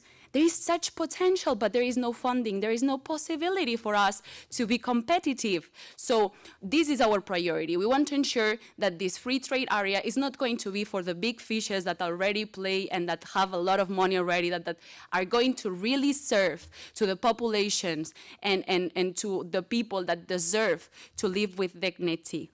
Another priority for us is permanent political dialogue. I think that something very beautiful about, and I'm going to finish because I don't want to extend much, but I think that something very beautiful about EU-Africa relations from, again, the youth perspective and how we speak about it and how we think about it is that, said it in a not very professional way, we love each other. So even we have like this historical, this history that is difficult, and that has to be addressed and that has to be acknowledged. We really want to be team players. We really want to work together. We are neighbors. We believe in the potential. We enjoy the time with each other. So we really want permanent structures, not only every 2, 3, 4, 5 years in summits and declarations in which being fair, what is going to be signed is already agreed. Like in 2 days, they're not going to agree with a lot of things, right? So we really want that this is all the time with civil society, with the business sector, with young people, ensuring the inclusion of women, ensuring the inclusion of people from urban areas, and etc. So, well, this is a bit what I wanted to say, and yeah, thank you. Thank you very much. Unfortunately, we have to finish this this panel. I think it has been honestly very enlightening and very stimulating to listen to all of you, all your different insights and ideas. Thank you to all of you, really, for your contribution. I know that we had like questions from social media and so on. Let's see if in the second panel there's time for the panelists to address like these questions. And before we end up like this session, I give way to the closing remarks by the director of the Center for Contemporary Issues, Mr. Manel Manunellas. The floor is yours. Everybody for such an interesting debate. It was really exciting, and I could see it in the faces of some of the speakers and in my face the excitement for some of the topics which were addressed. And it's interesting because it was such a polyhedric approach, but at the same time there were some points of agreement which were particularly interesting. I think that the central point of agreement with the different interventions here, it was that there is a need to ensure that the outputs of this summit clearly is in the framework of a real partnership between equals, and that this new relationship between Europe and Africa is not only presented and a reality of a partnership between equals, but it's also perceived as such. And in parallel to that, there was an agreement with all those who have been speaking in this panel today on the importance on reinforcing African integration, and reinforcing African integration at all levels, not only the continental one, which of course African Union is the most relevant one, but also at the regional level, and the role that the European Union can play on that. Not in terms of duplicating the model of the European Union, as it has been said, but with the capacity of the European Union of enhancing this integration at the regional and continental level in the African continent, which is crucial for the relationship between Europe and Africa, but also for the capacity of Africa in overcoming some of the main challenges. And it was quite fascinating to see that even if it was from very different perspectives, there was agreement on that. And also very illuminating for me, the debate about what is the sense of keeping this North Africa and Sub-Saharan Africa relation between us, because something we've seen from Barcelona, well, maybe it's the first time I realized that it's also a debate within the African continent. So I think that this was a very interesting topic which cross-cut all the interventions. And there was also other aspects which were there for the question, the need to ensure that we move from words to action, and to action which is already taking place, because at least 2 or 3 people commented the need to have a more integrated approach from the European side, and to keep it aside the bilateral mechanisms that sometimes for strategic issues may be easier for certain actors to activate. But if there is a need to really reinforce this relationship, the relationship between equals has to be on the base of integration from both sides. Again, of course, the question of pandemic and recovery was also a crucial one in almost all the interventions, and the question of African autonomy, and at least 2 people again addressed the question that is not only about recovery, because the question of managing pandemic in the current situation in Africa, which is a continent which has less than 10% of vaccination, is going to and continue to be a challenge, not only for African, but also for the neighbors, which includes Europe. So I think these were 2 of the 3 topics in which there was core agreement, but also there was a very strong call, which then it was accepted by other speakers, about the need for a long-term vision of the need that the EU is able to present and defend a long-term vision for Africa, and of course the need that the African Union has the same approach on that, and that we keep aside reactive programs to the programs of other players for Africa. I think that this was also shared, as it was, well, not that shared, but at least from Barcelona, we want also to focus the role that the Mediterranean and its institutions can play on that. And again, two or three other topics to finish, which were also commented by different of the actors. One, it was, of course, climate change. It's multiple dimensions and implications from the security point of sight, but also from the role of the SDGs. It was also commented the particular role that SDGs could play as an accelerator on the road to low carbon economy, and the role that Europe could help in enhancing that, taking into account also the different historical approaches and historical roles that Africa and Europe has played in terms of climate change and carbon economy. And last but not least, of course, the role of youth, and this sentence which also struck me. Why the youth we have to listen to the elders if we are 60%? Well, from a democratic point of view, I think it's quite a reasonable question to make. But I think that here there is a shared understanding that the question of youth, that the question of mobility, it's a crucial one. The question of multiplicity of actors, it's a crucial one. And also, as they recalled us from Rabat, we have to be sure that we are talking about a demographic dividend, and that this demographic dividend does not become a demographic time bomb. So I think, and in order not to take too much more time, because it was such an interesting debate that we could be here for a couple of more hours, I think I tried to sum up some of the topics which really clarified that the summit that's going to take place tomorrow and the day after tomorrow, it's going to be an important one, and that our leaders, they should be aware of the importance that this relationship between the two continents is at the core of their objectives. Again, thank you for all your thoughts and for sharing them. For those they don't know, we have asked the panelists of today if they have the time to do so, to provide us with some articles summarizing their interventions, which we will include in our magazine IDEES. So I think that this debate will not only be able to be, follow up through the YouTube channel, because we will put it there for the future, but also in a successive number of our magazine. Again, thank you for that, and thank you, Oscar, for taking the role in the moderation. Thank you very much. I think we have to finish this panel. I've been told to say that we are going to have 10-15 minutes coffee break, 10 minutes break, and we'll be back therefore in 10 minutes. Thank you.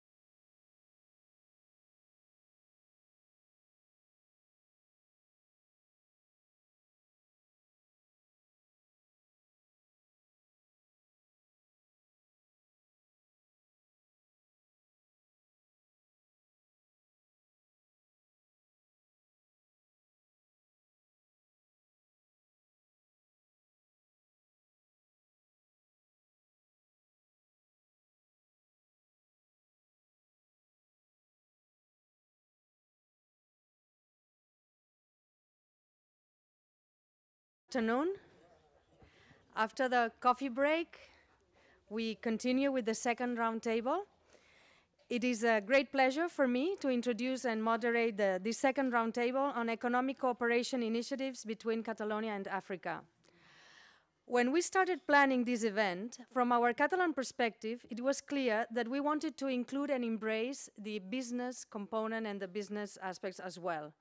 After all, our job at the Catalan representation is to strengthen and develop political and economic ties with our European and international partners. Our common initiatives in trade and investment are mutually beneficial. The Catalan government helps Catalan companies and their African counterparts find one another, work together, and thus contribute to economic growth, development, and ultimately the well-being of our citizens in both continents. Job creation is a very effective social policy. Of course, cooperation is a crucial aspect of the tasks of our Ministry of Foreign Action and Open Government, and our cooperation focuses especially on women, youth, and the most vulnerable. At the same time, we look at African countries as equal business partners. Our government adopted its Africa Plan in 2014, and the Catalan Agency for Competitiveness and Business, ACCIO, has 4 offices in the north, south, east, and west of Africa: Morocco, South Africa, Kenya, and Ghana. Let's get to know more about these business ties between Catalonia and Africa with concrete trade and investment examples by our distinguished panelists. I will start precisely with someone from ACCIO, Ms. Núria Joan. She's a senior consultant for Sub-Saharan Africa and South Asia at ACCIO. Thanks very much. Ms. Juan? Okay, thank you very much, Erika, for the introduction, and thanks a lot for the invitation to be part of this interesting event. I don't know if do you have like the PowerPoint also to share with all the people? Okay, perfect. Okay, so next slide. Thank you. So first of all, I would like to share a quick snapshot about Catalonia. With a population of 7.7 million people, Catalonia is a dynamic economy and an important industrial driver in Europe. Industry represents almost the 20% of Catalan GDP. We have a diversified industry with some top sectors such as chemicals and plastics, food and drinks, automotive and motor, life science or metallurgy, and also some emerging sectors poised for growth. Catalonia is also a hub of technology, innovation, and entrepreneurship, and it's open to the world with more than 8,900 foreign companies and 9 consecutive years of records of exports until 2019. Next slide. Okay, so where are these exports and exchanges going to? Catalan exports are mainly concentrated in the European Union ahead of the rest of Europe and other regions. So in the last years, we've seen how the internationalization towards these other regions has increased a lot. This is the case of Africa, where the Catalan exports have grown almost 62% in the last decade. SMEs and companies of Catalonia have a high commercial presence in the north of the continent, especially in Morocco and Algeria, and also Egypt. But in recent years, there has been a growing interest in sub-Saharan Africa. So if we focus in this region, the main destination of countries are South Africa, followed by Ivory Coast, Nigeria, Senegal, and Ghana. And the main products exported to Africa are electrical appliances and materials, plastics, machinery, fuels, and oil. And if we look at the imports from Africa, we can see they also have grown by almost 15% in the last decade. So Catalonia imports mainly from Africa, fuels followed by electrical appliances and equipment and clothing. Some other interesting figures to share. We have at least 348 subsidiaries of Catalan companies in Africa, mainly based in Morocco, but also in other markets, and 33 African companies with presence in Catalonia. Just to share an example, mention the case of Aspen Pharmacare from South Africa. And finally, last year, more than 11,600 companies were exporting to Africa, of which more than 3,500 were exporting to Africa regularly. Does it mean in the last 4 and 5 years? So as we've seen, cooperation relations have grown exponentially in recent years, and one of our goals is to continue promoting these economic collaborations between Catalonia and Africa. Next slide. The other one, sorry. Okay. Perfect. So who we are and what we do. Acció, Catalonia Trade and Invest, is the Catalan government agency for foreign investment and business competitiveness. The agency, attached to the Ministry of Business and Knowledge, promotes business innovation and internationalization, and also offers specialized one-stop shop services to international companies willing to invest in Barcelona and Catalonia. So one of the main actives of the agency is the international network of 40 offices worldwide, covering more than 100 markets. Next slide. So which is our presence in Africa? We have offices in Casablanca and Johannesburg for over 25 years. So until 2014, we had presence in North of Africa and Southern Africa, but there was a very large gap of countries we were not covering, and the interest in the region was increasing a lot. So in 2014, we've launched the African Plan of the organization with the aim of increase the relations between Catalonia and the main economies of Sub-Saharan Africa. So that's why we've opened 2 new offices in West Africa and East Africa. So nowadays, we cover a total number of 21 countries in the continent. From Casablanca, we cover Morocco, and from the other 3 offices, we work mainly with Ghana, Nigeria, Ivory Coast, Senegal, and Cameroon, but also Togo, Benin, Burkina Faso, and Equatorial Guinea. From Nairobi, we work mainly in Kenya and Ethiopia, but also in Tanzania, Uganda, and Rwanda. And from Johannesburg, we're very focused in South Africa, but we are also covering Mozambique, Angola, Namibia, Botswana, and Zambia. So apart from our teams in these offices, we also have a great network of collaboration with local partners that are our eyes and in the different markets. And also would like to point out the Catalonia Trade and investment offices in Brussels and Washington that have a strong expertise in the multilateral and European opportunities, and we collaborate a lot in different projects in the region in order to identify and pipeline projects supported by actors like World Bank, African Development Bank, or the European institutions. So from the different offices, we can assist the Catalan ecosystem in their international projects in Africa at any stage and through tailor-made services. We can assist companies in their initial steps in Africa through market studies, B2B agendas, or looking for partners in the region. And also, we can support more advanced projects, assisting in the follow-up of strategic contacts, setting up a company, or finding a person to recruit, among other services.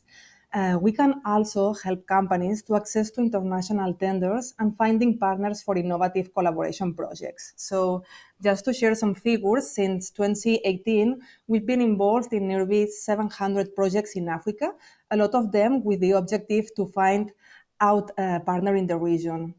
So as we commented before, in Catalonia, we have a very diversified industry, and the projects that we've been working with come from very different sectors. Anyway, generalizing, we can point out 4 major sectors that present interesting opportunities in Africa. Nuria, do you hear me? Nuria. Yes. Yes, since we started late and we really don't have many minutes for each one, yes. If you don't mind, if you can come up with an example on the second round. This general presentation of Acció is very interesting, but we would appreciate if you could give us some success stories like you mentioned in your slide, but in the second round, because now we really need to don't worry. go on. Thank you. Okay, don't worry. You're welcome. Thank you.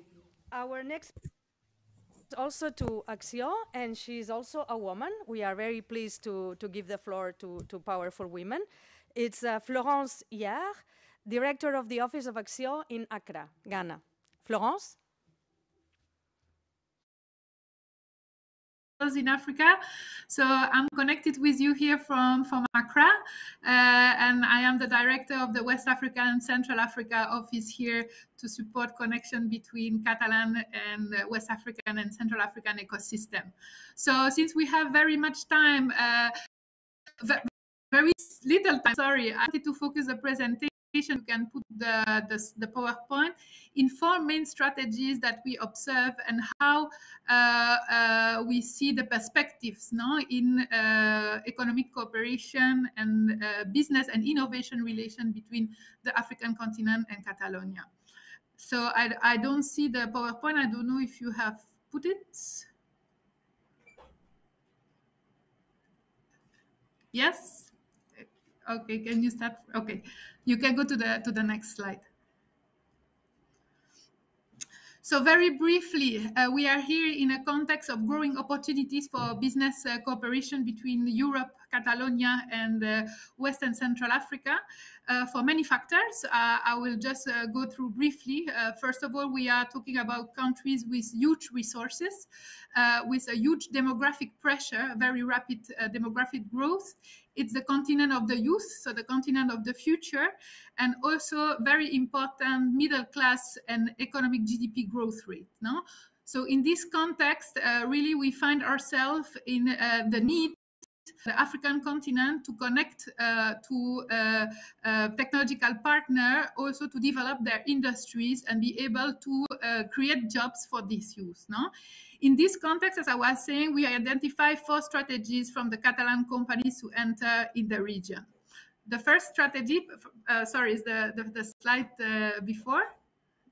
Yes, the first strategy is the trade relation. My colleague Nuria has explained here. Just I want to really briefly distinguish that we are working with dual market till now. Okay, so we have on one side an open market and a very price sensitive market that targets for the low purchasing power of the economy, but on one side, on another side, a very fast growing modern distribution. And usually with the Catalan company, this is where they can be competitive or find a niche market in these segments where at the end targets for the middle class needs and where there is a need for quality and maybe that they can afford slightly more pricey products. So we are seeing Catalan companies enter in this niche market, growing from low volumes, but with a lot of consistency. Of course, the cultural and geographical proximity and the feasibility and cost are key success story for export or import operation. Next slide, please. The second strategy that I hadn't when I came here, but that is we observe a growing interest, is the opportunity to invest and be closer to it. Now, the COVID pandemic has also urged the need to be closer to the local market, the local contacts, and therefore the importance of sourcing and exchanging on local talent. Next slide. The third strategy, finally, that we see for the Catalan company in West and Central Africa is the follow-up of funding movement. This area in the world is a clear receiver of international development funding, also for the achievement of the SDG. So we can identify sovereign funding, so to the government, that gives way to opportunity for participating to tenders with local partner. But what is interesting is also a boom of investment and equity funds investing in the continent in the private sector, but backed up by multilateral or bilateral institutions. And this is a very interesting tool for the Catalan company to enter in the understand who are the players, the value chain, and the companies and partners that they can contact in order to target those opportunities together with the African partners and companies. Next slide. And to end my presentation, and this is mostly the strategy of the future, is the cooperation, technical know-how, transfer, and innovation strategy. This is basically the main concern of the African economies at the moment, is to shift from being an exporter of cocoa, now, for example, Ivory Coast of Ghana, to an industrial producer of chocolate. No? And for that, they will need technical know-how, they will need technical cooperation. And here in Catalonia and in Europe, for example, in Catalonia, there is a huge potential for agri-food technology, no? For example, but this technology needs to be adapted to the local context. So we are working a lot here in the office also to source for grants and projects such as the Horizon Europe, for example, to be able to finance those technical cooperation programs. And I will end with one example, if you can go to the final slide. So this is one example or one success story that we have developed it from the office. We have an industrial know-how exchange program with the Association of Ghana Industry since 2017, where we organize like contact points and B2B to cut trends between African experts and African technologies and Catalan technologies in the industrial area, such as smart packaging, zero waste industries, etc., etc. So here what we see as well is the huge potential, and I will end with this, of the continent to leapfrog not to the latest technology available in the market and the interest to connect with those technologies without the need to pass through all the development steps that we've seen in the Western economy. So thank you very much for your attention. And here in Accra, we are available for any question for the assistance. Thank you, Florence. We now will give the floor to Mireia Gil, who's founder of the cooperative Azimuth 360. Mireia? Yes, hi, good afternoon. Yeah, I am, as Nuri introduced, I am one of the founding members of Azimuth 360. I had a presentation, maybe it would be, if you can, okay, thank you. I will try to be, fast. Azimuth 360 is a cooperative of engineers. We are based in Barcelona, but we have now 10-year experience working worldwide. Next slide, please. In particular, we have worked in more than 20 countries in the five continents. Next slide, please. And when we focus on Africa, as you can see, we have mainly worked in North Africa, say Morocco, and then also West Africa. We are involved in renewable energy projects, but from different perspectives. We can install solar and grid tie and standalone systems. We are also very specialized on mini grids for rural electrification, and this can be done in the frame of tenders, but also development projects that ourselves we can conceive, formulate, and submit to multilateral institutions. We are also specialized on engineering and consultancy services, and we have a section of the cooperative dedicated to energy and health. So we try to ensure the right to health through ensuring the right to access to electricity and to solar medical oxygen solutions. Next slide, please. Here it's a little bit what I have just said. So next slide, please. Next slide. Okay. Now some examples of our work so that you can maybe more like understand better what we do.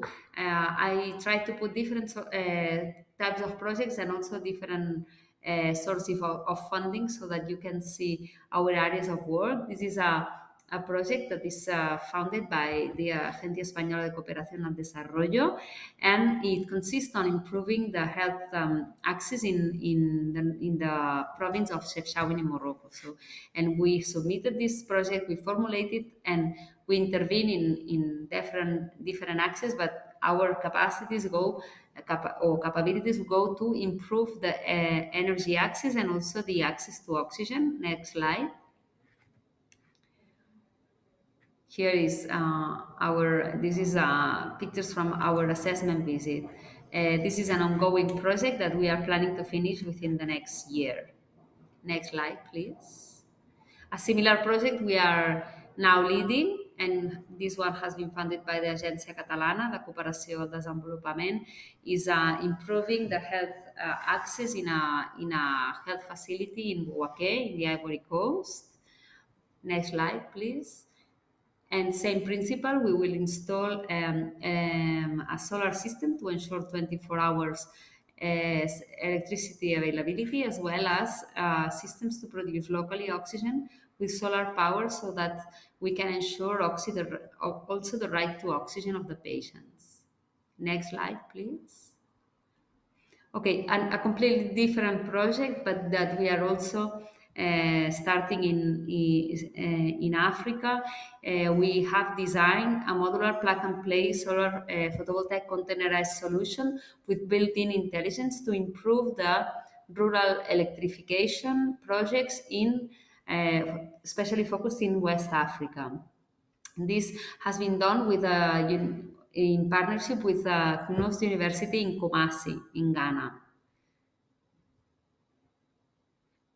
And next slide, please. And this is a solar system we installed in Uganda. So it's almost 500 kilowatts in a research center in Uganda. This is completely a private client. So as you see, we can work either with public funders and then funders that promote innovation, but also private clients. Next slide, please. This is a similar project, but with the same research center in the Gambia. It's a medical research center. Same thing. We installed, it was at that moment the biggest installation in the Gambia, grid tie installation in the Gambia, and it was done also with an ongoing training to a local association that trains women to become solar energy installers and designers. Next slide, please. And finally, this is one example of a rural electrification project. Here, we were responsible, or we were part of the consortium executing the project, and we did from the solar system to all the distribution lines to ensure electricity access to more than 800 families in the northeast of the Ivory Coast. Next, I think this is the last one. This is a little bit what we do, so I am open to questions. Thank you. For the examples where you partnered with businesses and research entities in Africa. Our last panelist of this first round is Mr. Normal Albi, who is the CEO of the telecommunications company AFR IX Telecom. Normal? Good afternoon. My name is Norman Albi. Sorry for the noise, but we are in the middle of a trip, so we are trying to get a place where to get connected. As we can say, we are IDEES Telecom, which is a telecommunications provider in several countries in Europe, Africa, and US. I don't know if I can share some slides, or you have the slide deck, which we will go quite fast. I don't know. Okay. Well, the name of the company is IDEES Telecom. We can go to the next one. There is something that we want to make a remark, is that while we are used to broadband, we're used to internet, we're used to use a lot of services online in Europe, or in the States, or in Japan, or in South America, but where we have high rates of penetration of internet, 80, 90, sometimes 100, depending on the country. But if we look at Africa, we are talking about numbers of 56% in North African countries and 26% in Central African countries. So it means that there is a really massive number of people that needs to come online on the broadband area, and that today they are not integrated into that process, and they might be using some applications, but they are not using properly all the applications that in some of the places of parts of the world we have the opportunity to use. So can we go to the next one? Well, this is, as we can say, some statistics, but we can take the ITU, we can take some other ones, and you see here the location of some African countries, and I would say these are the top countries, which are 45–50%. Well, in Northern Africa, the numbers are higher. Can we go to the next one? Okay, we are an operator that interconnect Africa to Europe and Africa to Africa. So we use quite a lot of interconnections that, of course, in Africa, they need to be subsea, because we interconnect Europe to Africa via subsea. We have 16 submarine, or we can use up to 16 submarine cables between the two continents. And there was a report from the World Bank that what they say is that to reach similar numbers of the penetration that we have in Europe, in Africa, we need quite a large number of investment. Some people, they say up to 100, or the World Bank was estimating up to 100 billion, US billion in this case. So we say that it's a large investment, the one that needs to be done in infrastructures and services. Can we go to the next one, please? Well, at the same time, when we are talking about what is skills, we are working with African teams. I would say that 50% of our company is African people. So all the companies in Africa are managed by African-based professionals that we have been hiring in the companies where we have presence in Africa. I'll show you later on. And 50% of the people is from outside of Africa regions, but they are mainly based in Europe, or they are supporting the African operations when it's needed, but they are not based in Africa. Can we go to the next one, please? Okay, this is a little bit of the service we provide. Next one. So, as we said, 49% of our team is in Africa. 33% of our team is originally from Europe. Mr. Albi, excuse me, but we hear really a lot of noise in the background. Yeah, it's possible. Yeah, it's possible. If you can move to a more quieter place, that would be great. Okay, not easy, huh? What you're asking me is not easy, but we can try. Okay, 1 second. We will maybe in the second round go back to you. Yeah, I think it's much better. So then I can change the location in the meantime. Okay. In a few minutes, and we Thank can you. ask. We can start now a round of questions, which will be handled by our representative to the European Union, who will also pronounce the closing remarks.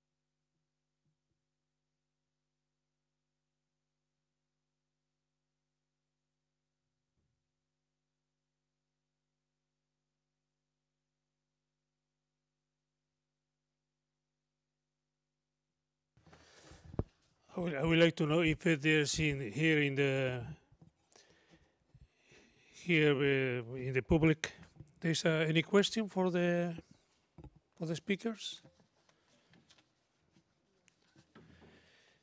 If not, I will give the floor to the speakers to make a second intervention, starting by Nuria Joan. Please, Nuria. Okay, thanks a lot, and sorry because I ran a little bit out of time before. So just to mention some examples of projects we've been working with, just mention, for example, the case of a Catalan company specialized in the engineering, design and manufacturing of pieces to different industries. So we've helped them in the registration of an office in Johannesburg. They've created a small local team, and also we've organized them like B2B agendas with the strategic players in West and East Africa. For example, this year also, we've been working with a healthcare company specialized in medical nutrition products, and they've just signed an agreement with an important player in Ethiopia. And in the agri-tech sector, for example, during 2019 and last year, we've participated from the 4 African offices in an inverse mission where we were inviting players of the agri-tech sector from Ghana, Morocco, South Africa, Kenya, and Ethiopia to have B2B meetings with Catalan companies specialized in the sector. These editions were very successful, and this year we are going to repeat this activity in the food processing sector. And also, we can support the African players who are in touch with. So we can help African companies to find a supplier, a manufacturer partner, a technology provider, or also a suitable company matching their specific needs. Just to share some examples, share with you the case of Edric Group, a company from Ghana that found Catalan partners in the furnishing and decoration industry. We've prepared for them a B2B's agenda, and they've visited different companies during their trip in Barcelona. Or the case of Edlin International, a South African company specialized in meat and other agri-food products. They were interested in contacting suppliers of functional ingredients, and we've introduced them different companies. So both cases are already doing business with some of these Catalan companies. We also can assist the African players in the search of technological partners for their projects. As an example, our office in Accra have been in touch with a research center in Nigeria that was interested in the partners' identification to develop together food products of high nutritional value.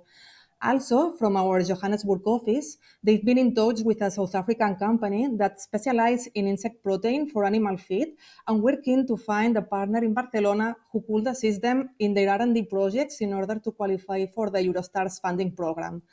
And of course, we also can assist in the full process of companies that want to invest in Barcelona and Catalonia. As an example, from our Nairobi office, we've been in touch with a Kenyan company that offers a platform for fresh food producers, and they were considering Barcelona as a great option to open an office in Southern Europe and find talent. So these are just some few examples to put on the table. Thank you. Thank you, Nuria, and thanks for the concrete examples that we are asking for. And the floor is for Florence Hiard.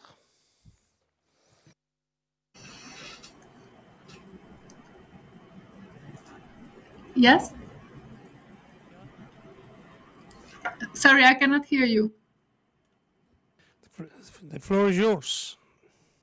Yes, okay, so the question we wanted to address was, okay, among the four strategies that I have briefly introduced to you, how can the Catalan company choose like the right one, and which one will be the most, let's say, interesting for future perspective, no? What we see more and more is coming back to the need for technology transfer for industry. No? And I would like specifically to take the example of the agri-food industry. How to solve conservation problem for tomato, how to improve the packaging solution. No?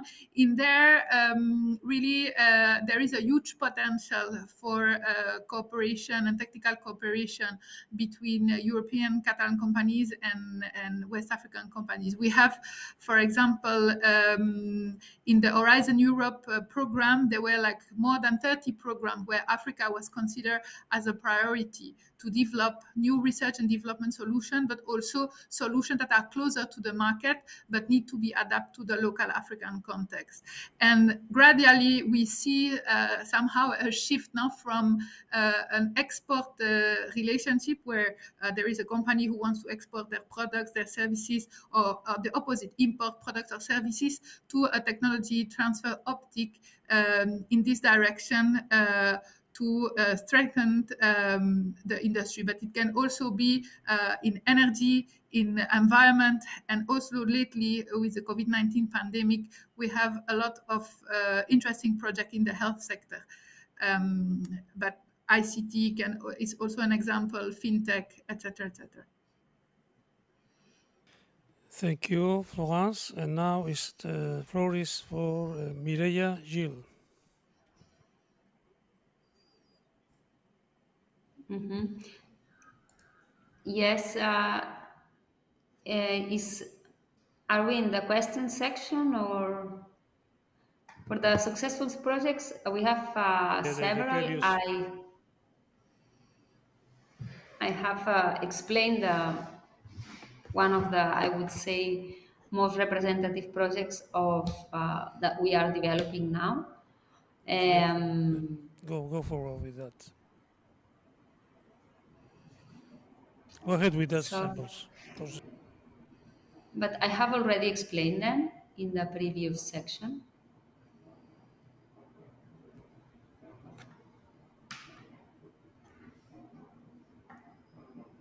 Yeah. Questions. So now it's time for questions. Question for Nuria. If you had to share one key success factor for Catalan companies in Africa, which one will be it? would it be? Yeah. Okay, yeah. So in our experience, if I had to choose one, I will focus like on the 3 Ps that are like presence, perseverance, and patience. It's very important to be present and to travel and know the markets you want to work with. It's crucial to understand the market, its environment, and adapt the products or solutions in case it's needed. Now, with the COVID situation, we all experience it like a push to the virtuality, and most part of the companies have been adapted to this new situation. And in fact, we had some also success cases of Catalan companies closing orders from African players by WhatsApp. But it's not the same. It's important to travel and to understand the market. The partner selection and developing a long-term relation, it's also a very crucial aspect. It's very important to build a personal and trusting relationship with your partner in Africa. So if you can travel often, we recommend companies to call the contacts or to send them periodically WhatsApps rather than sending emails. So this informal bond can make the difference. And also the follow-up, it's a must. It's not a reason for one visit. So we've seen companies that are not being successful because of the lack of follow-up. So again, the important thing to develop a long-term relation and to invest resources to this end. Thank you, Nuria. Now, for Florence, you have described several strategies followed by the Catalan business ecosystem for economic cooperation in sub-Saharan Africa, in particular for trade, investment, and innovation aspects.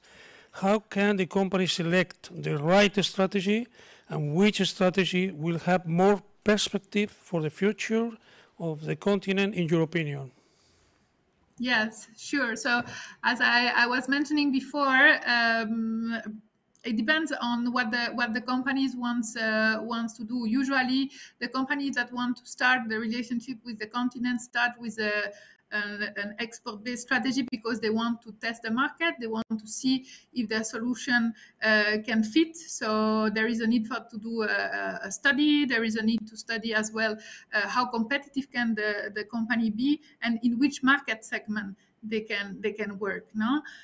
Secondly, the next step will be for the company to really take the decision to register a company in the market. We don't have so many cases here. Norman with us is one of I think the companies with most subsidiaries, no, in the continent. But we see that in the future it will be more and more necessary to be present and as well to capitalize on the local talent and as well hybrid talent to be close to the markets because the markets are huge and it's difficult sometimes to manage them from abroad.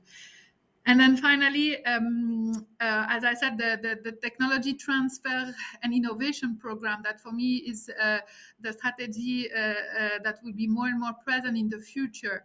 There is the need as well, because one of the barriers we find in those markets is the access to funding, no, from the counterpart. So this is why it's very crucial as well for the companies to understand where this funding is coming from and how they can capitalize on this funding to make those projects realities. You know? Because here, a big barrier, for example, in Ghana, if we are talking about industrial expansion projects and the company has to go to ask for a loan at the bank, we are talking about 25% interest rate. No? So it can be a big challenge for the company, for example, to work on a new pilot for packaging machine or to develop new recipes or new formulation because the funding is lacking or is difficult to access. So it's very important to triangulate the cooperation project with the offer or the funding available. The funding is available, as I said, either through sovereign ways or non-sovereign ways, but it's a matter of identifying it and also identifying the value chain and how it is distributed or capitalized in the continent. Thank you, Florence. And now for Mireia, what have been the key success factors for your internationalization in sub-Saharan Africa? Yeah, thank you for the question. I have been a little bit like doing reflections about that. The first thing, we started as a consultancy company. We didn't start business in Africa like doing infrastructure projects. So we started doing consultancy, which has less risk, and then we learned how we could move stakeholders in every country. We met partners and etc. And then you learn how to, I don't know, how to deal with the local environment. I know that we tend to generalize, but West Africa is quite similar. And you start knowing the traps. So by the time we had developed like models to reply to tenders and etc., we already knew those traps, and we were quite more ready to work in infrastructure projects. And then another very key point for us is having local partners. We have never thought of opening a delegation in Africa, but we have rather worked with local partners in either of the countries. There is no project without any local partner.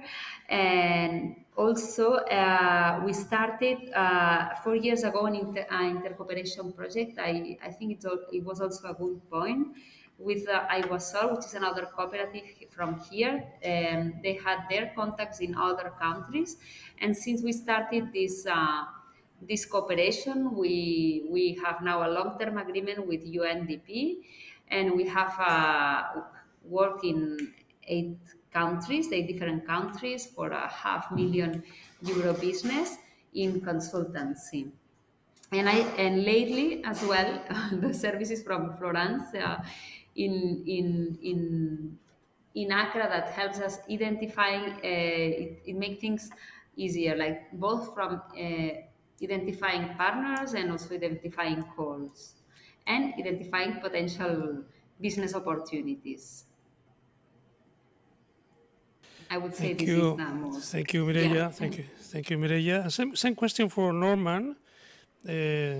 Just to say, what has been the key success factors in your internationalization process in sub-Saharan Africa? And also, what can you say about the African market in the digital domain? Okay, first one is Africa is 54 countries. Multiple, a large number of cultures and a large number of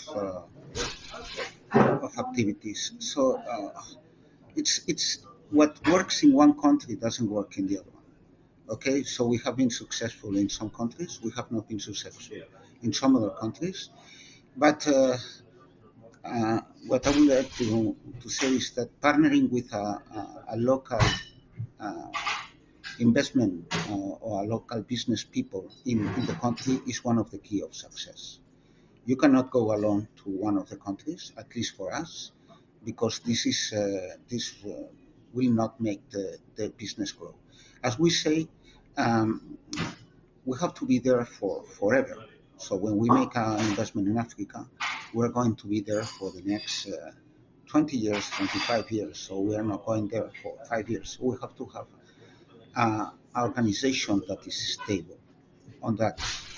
And for me, this is identifying the right people to partner with in the country, and the right people that will be part of your team in that country is the key factor to the success. The second one is the structure of the market in that given country. We are talking about 54 different countries, so the dimension of the economies are very small in some cases, are very diversified, and in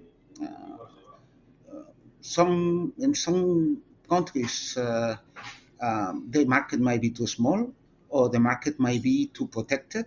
So it's very good to analyze exactly the countries where you want to be present. So I would say that this is the two key aspects of the experience, of our experience. Thank you, Norman. Probably Norman was trying to say or to shape for us that Africa is a very noisy continent as well. I know that is a very bad joke, but anyway. Nuria, a second question for you. For the companies that are considering to start working with Africa, which factors can be useful in order to define the market prioritization in the continent?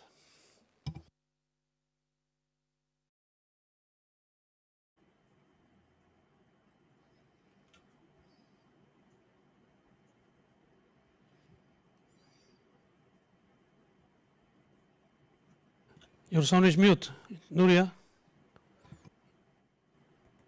Sorry, now I'm sorry. Okay.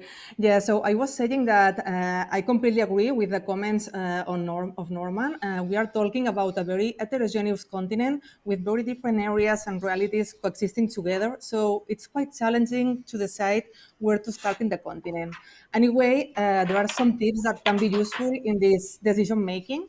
So it's important to analyze the internal experience and resources in order to decide which is the most suitable market to start working with.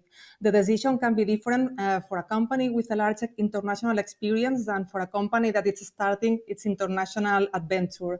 Another factor to consider is the language. We can be more comfortable working with English-speaking countries, or maybe some companies prefer to focus in French or Portuguese-speaking countries.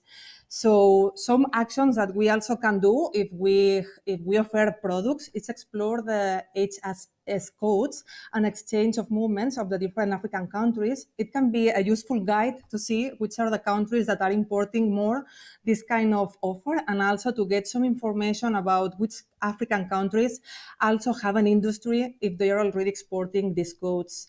Also, for service-based companies that are used to tender, it can be a good idea to do a pipeline of projects to see where the multilateral, bilateral, and government opportunities are focusing its efforts. For example, if we enter to the website of the African Development Bank, we can see which are the priority sectors and also which countries are receiving more support. So depending on the product or service offered by the company and the goal, the prioritization strategy can be very different. But in general terms, we can point out also some markets that can act in many occasions as an entry platform to the different regions, especially in the sub-Saharan Africa. So Ghana can be a great hub for the English-speaking Western African countries. Ivory Coast and Senegal can act as the entry platform for the French-speaking countries. In Central Africa, also Cameroon can be an interesting hub for the region. In East Africa, Kenya can be also a regional hub for the countries of the East African community. And in South Africa, in the Southern African region, South Africa can be also a great gateway to start with. So with this in mind and analyzing statistical criteria and consumption habits, a list of priority countries can be done considering language preferences, monetary, cultural, customs, and other legislative barriers of each country.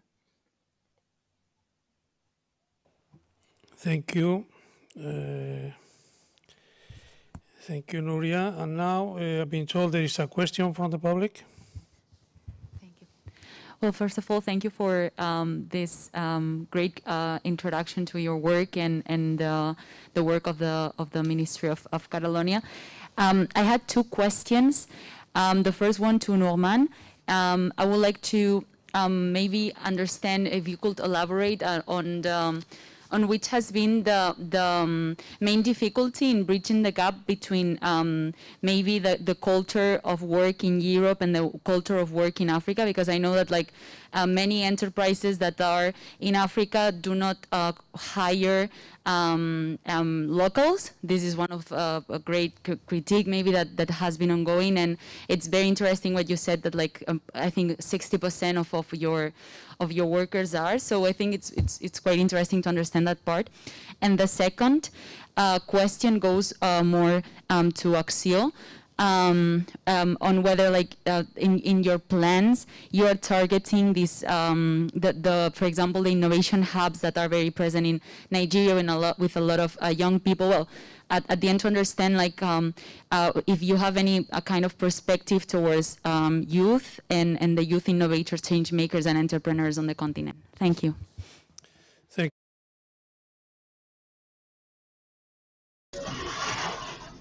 you. Okay. Maybe I can take the first answer.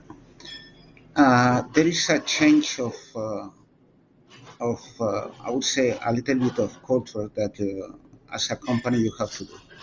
The first one is that we are used to some processes in Europe that we understand them as automatic, as given, you know. And in Africa, they are not by given. Things that doesn't happen if as we expect them to happen. So there should be a learning by the European company to work in Africa, because maybe we expect things from them, and they don't understand that we expect that things to happen, or the people to do or to behave in one way that maybe is the standard way in Europe. Sorry for the noise, but it's very difficult to find a place that is not noisy at this time. So that's, for me, this is the key of learning how we can do the things. Okay. Identifying the key people is the most difficult part. Okay, because identifying who can join your company, if it's people from Africa that they have been working overseas, this makes things easier. But if they are people that they have been only working in the country, then they will be missing a lot of references because they have not had the opportunity to have the same inputs as we had. And then we have to bridge this gap. And it's not their fault. It's our fault because we need to, I mean, we don't need to expect something that is not going to happen. We need to go together with them and train our people and train them. So for me, these are the two secrets that makes the possibility to success. I'm sorry for the noise, huh? But it's impossible to find any other place.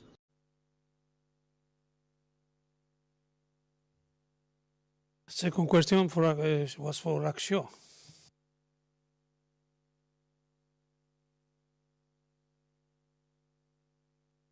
Your sound is mute, Florence.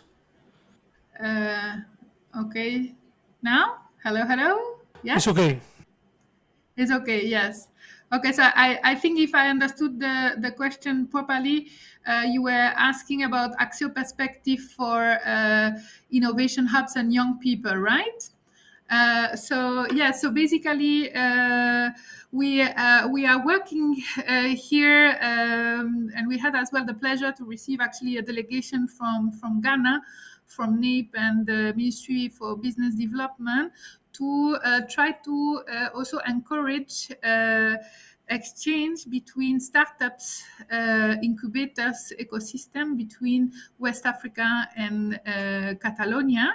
So in those cases as well, we have worked together in several calls that are trying to encourage cooperation between both ecosystems to try to link ecosystem of startups in this case in Ghana and in Nigeria, for example, with the network as well Impact Hub, and ecosystem of startups in Catalonia and Ghana. The program as well, Enrich, which is a European Union program, is one of those examples. So we have also contact, you were asking for initiative from the young, no? There is the youth network here in Ghana as well, who has approached us because they are also forming incubators, and they are trying to link or to connect with technologies, and as well attraction of funding best practices. Now, how to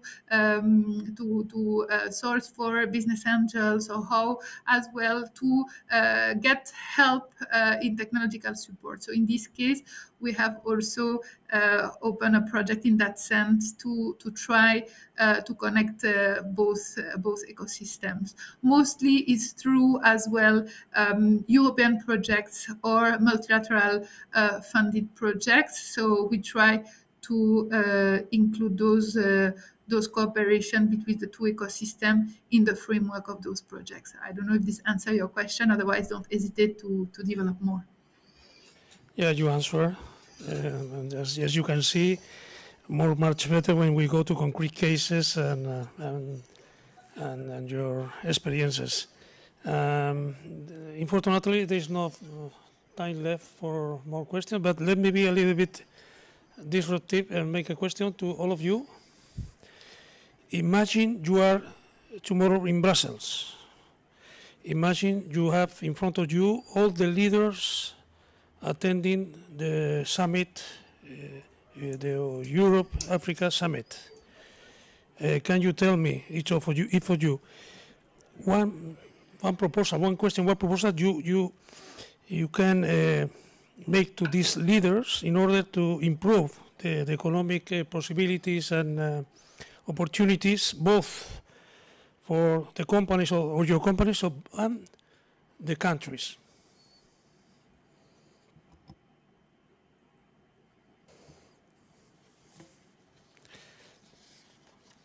Who first? Okay, so I start. So yeah, it's a difficult question, but maybe, I don't know, my recommendation, my recommendation would be to try to accompany all these priorities that these days are going to take place. No, there are going to be a lot of thematic roundtables about private sector support, different topics like health systems, agriculture, sustainable development, climate change, energy transition that are really interesting and are really linked also with some sector priorities from our organization. But I will say that it will be interesting to try to accompany all these priorities with strategic tools that promote and enhance the European and African cooperation. I don't know, as an example, we used to have very interesting instruments like the Innovate program that was very useful for technological transfer cooperation, and also different exchange talent programs for R&D projects like TechnoSprint. So I would say to try to promote and enhance this kind of really strategic and important tools to develop and continue working together with more facilities. Yeah. Thank you, Nuria. Florence?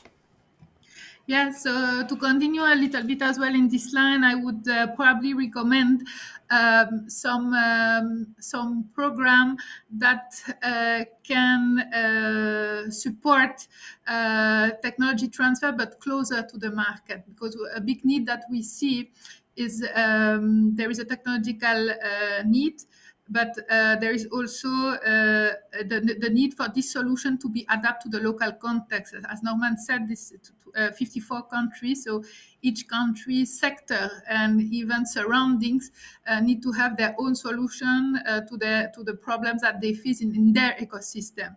So I think a pilot program need to be put in place to enhance this technological cooperation between European innovation and business ecosystem and African ecosystem. And probably I would prioritize the agri-food industry. Thank you, Florence. And now, Mireia?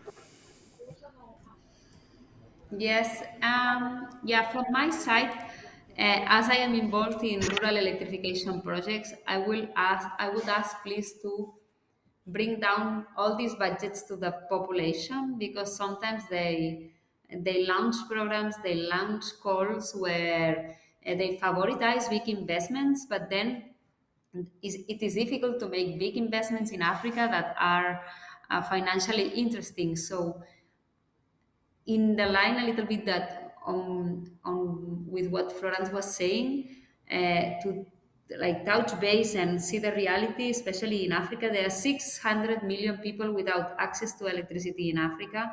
So the market is huge, but then the calls are not always adapted to these needs. So I would ask them to to make sure that all these investments, all these mechanisms and instruments are appropriate to make available the energy access for the population, especially in rural Africa. Thank you, Mireia. And finally, Norman? Unfortunately, access point.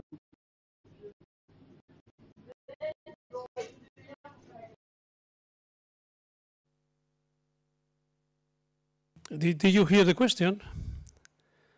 Imagine you have the leaders in front of you, the leaders of the summit Europe-Africa, and you have a question time, and you can make a question. Well, what will you recommend to the leaders to be implemented in their countries in order to improve the economic possibilities and so on in their countries, and for the people as well, and for your companies?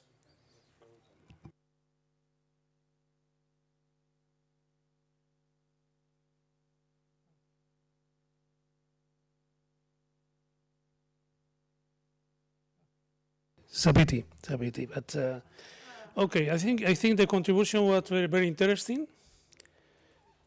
Can you hear me, Norman? Sorry, I lost the connection for 1 second. Yes, please. Did you hear the question? No, well, if we had the leaders in front of us, what we will be asking them? The same question Yes. for all of you. Yes, what I will be asking them is to make the things easy, okay? We don't need to teach the African how to do things. We don't need to give, I mean, we have to provide them capital resources. But for me, the most difficulty is all the barriers that we have to cross every day and that are affecting the daily African lives, okay? If we could have a single currency in the continent or a very way to within the country would be perfect. I have to pay one service for Nigeria and to going to Burkina Faso, and I have to go to the dollar or to the euro. Sorry, somebody can explain me why I have to do this? I cannot pay directly in from one African currency to another one. Okay, I have to go through a hard currency that the countries they don't have, and this is preventing even the development. Then we have customs. Okay, we have trade agreements, and we have a large trade agreement that is going to come in place. But finally, the reality is that we have customs, okay, which are stopping all the processes. But I understand that the African countries, they need the customs to get the money. Okay, it's a source of revenues, and they don't get taxes in another place.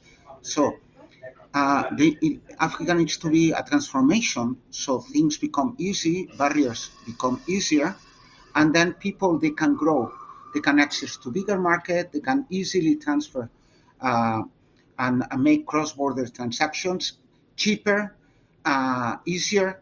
So similar to what we have had with the European Union, but at a large case with in terms of currency, in terms of laws, in terms of regulations, and in terms of this is what we all need, I think, in Africa, and then we can do a lot of things.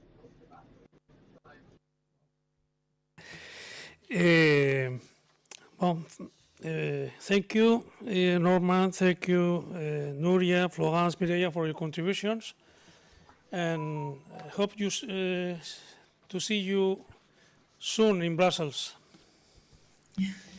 Yes, hopefully, yes. Hopefully, yeah. After the pandemic. Okay. Thank you. Thank you so much. Okay. Before moving to the final words, I would like to express my personal gratitude to Mrs. Moussa Vilalta, who is the Director General of our Foreign Action Department, for your presence here. And now, yes, we are going to finish. I would like to thank again all the speakers who have participated in this event. All their inputs and contributions as academics, public servants, and business representatives have been extremely important to put the Africa-Europe partnership into perspective. As we have seen today, the relationship between Africa and Europe has many sides, as it encompasses a wide range of areas such as sustainable development, trade and investment, migration, people-to-people contacts, security, peace, and youth people contribution as well. Congratulations for your intervention, by the way. All of them are challenges that we have to face, and also they are big opportunities that need a joint response. In Catalonia, we do believe that this response needs to bring Europe and Africa closer and set up the basics of shared prosperity. We hope tomorrow's summit, after tomorrow's summit, will be a step on this direction. If you want to continue exploring this exciting topic, I strongly encourage you to take a look at the dossier, the magazine IDEES, New South and La Puerta de Africa. And that's all. if you are interested in Catalonia's trade and investment action in Africa and the renewable energy and ICT initiatives from Africa, X Telecom and Azimuth of the respective webpage, you can find more information. So thank you very much for your attendance, and thank you very much to those who have been following this event online in YouTube. Thank you very much.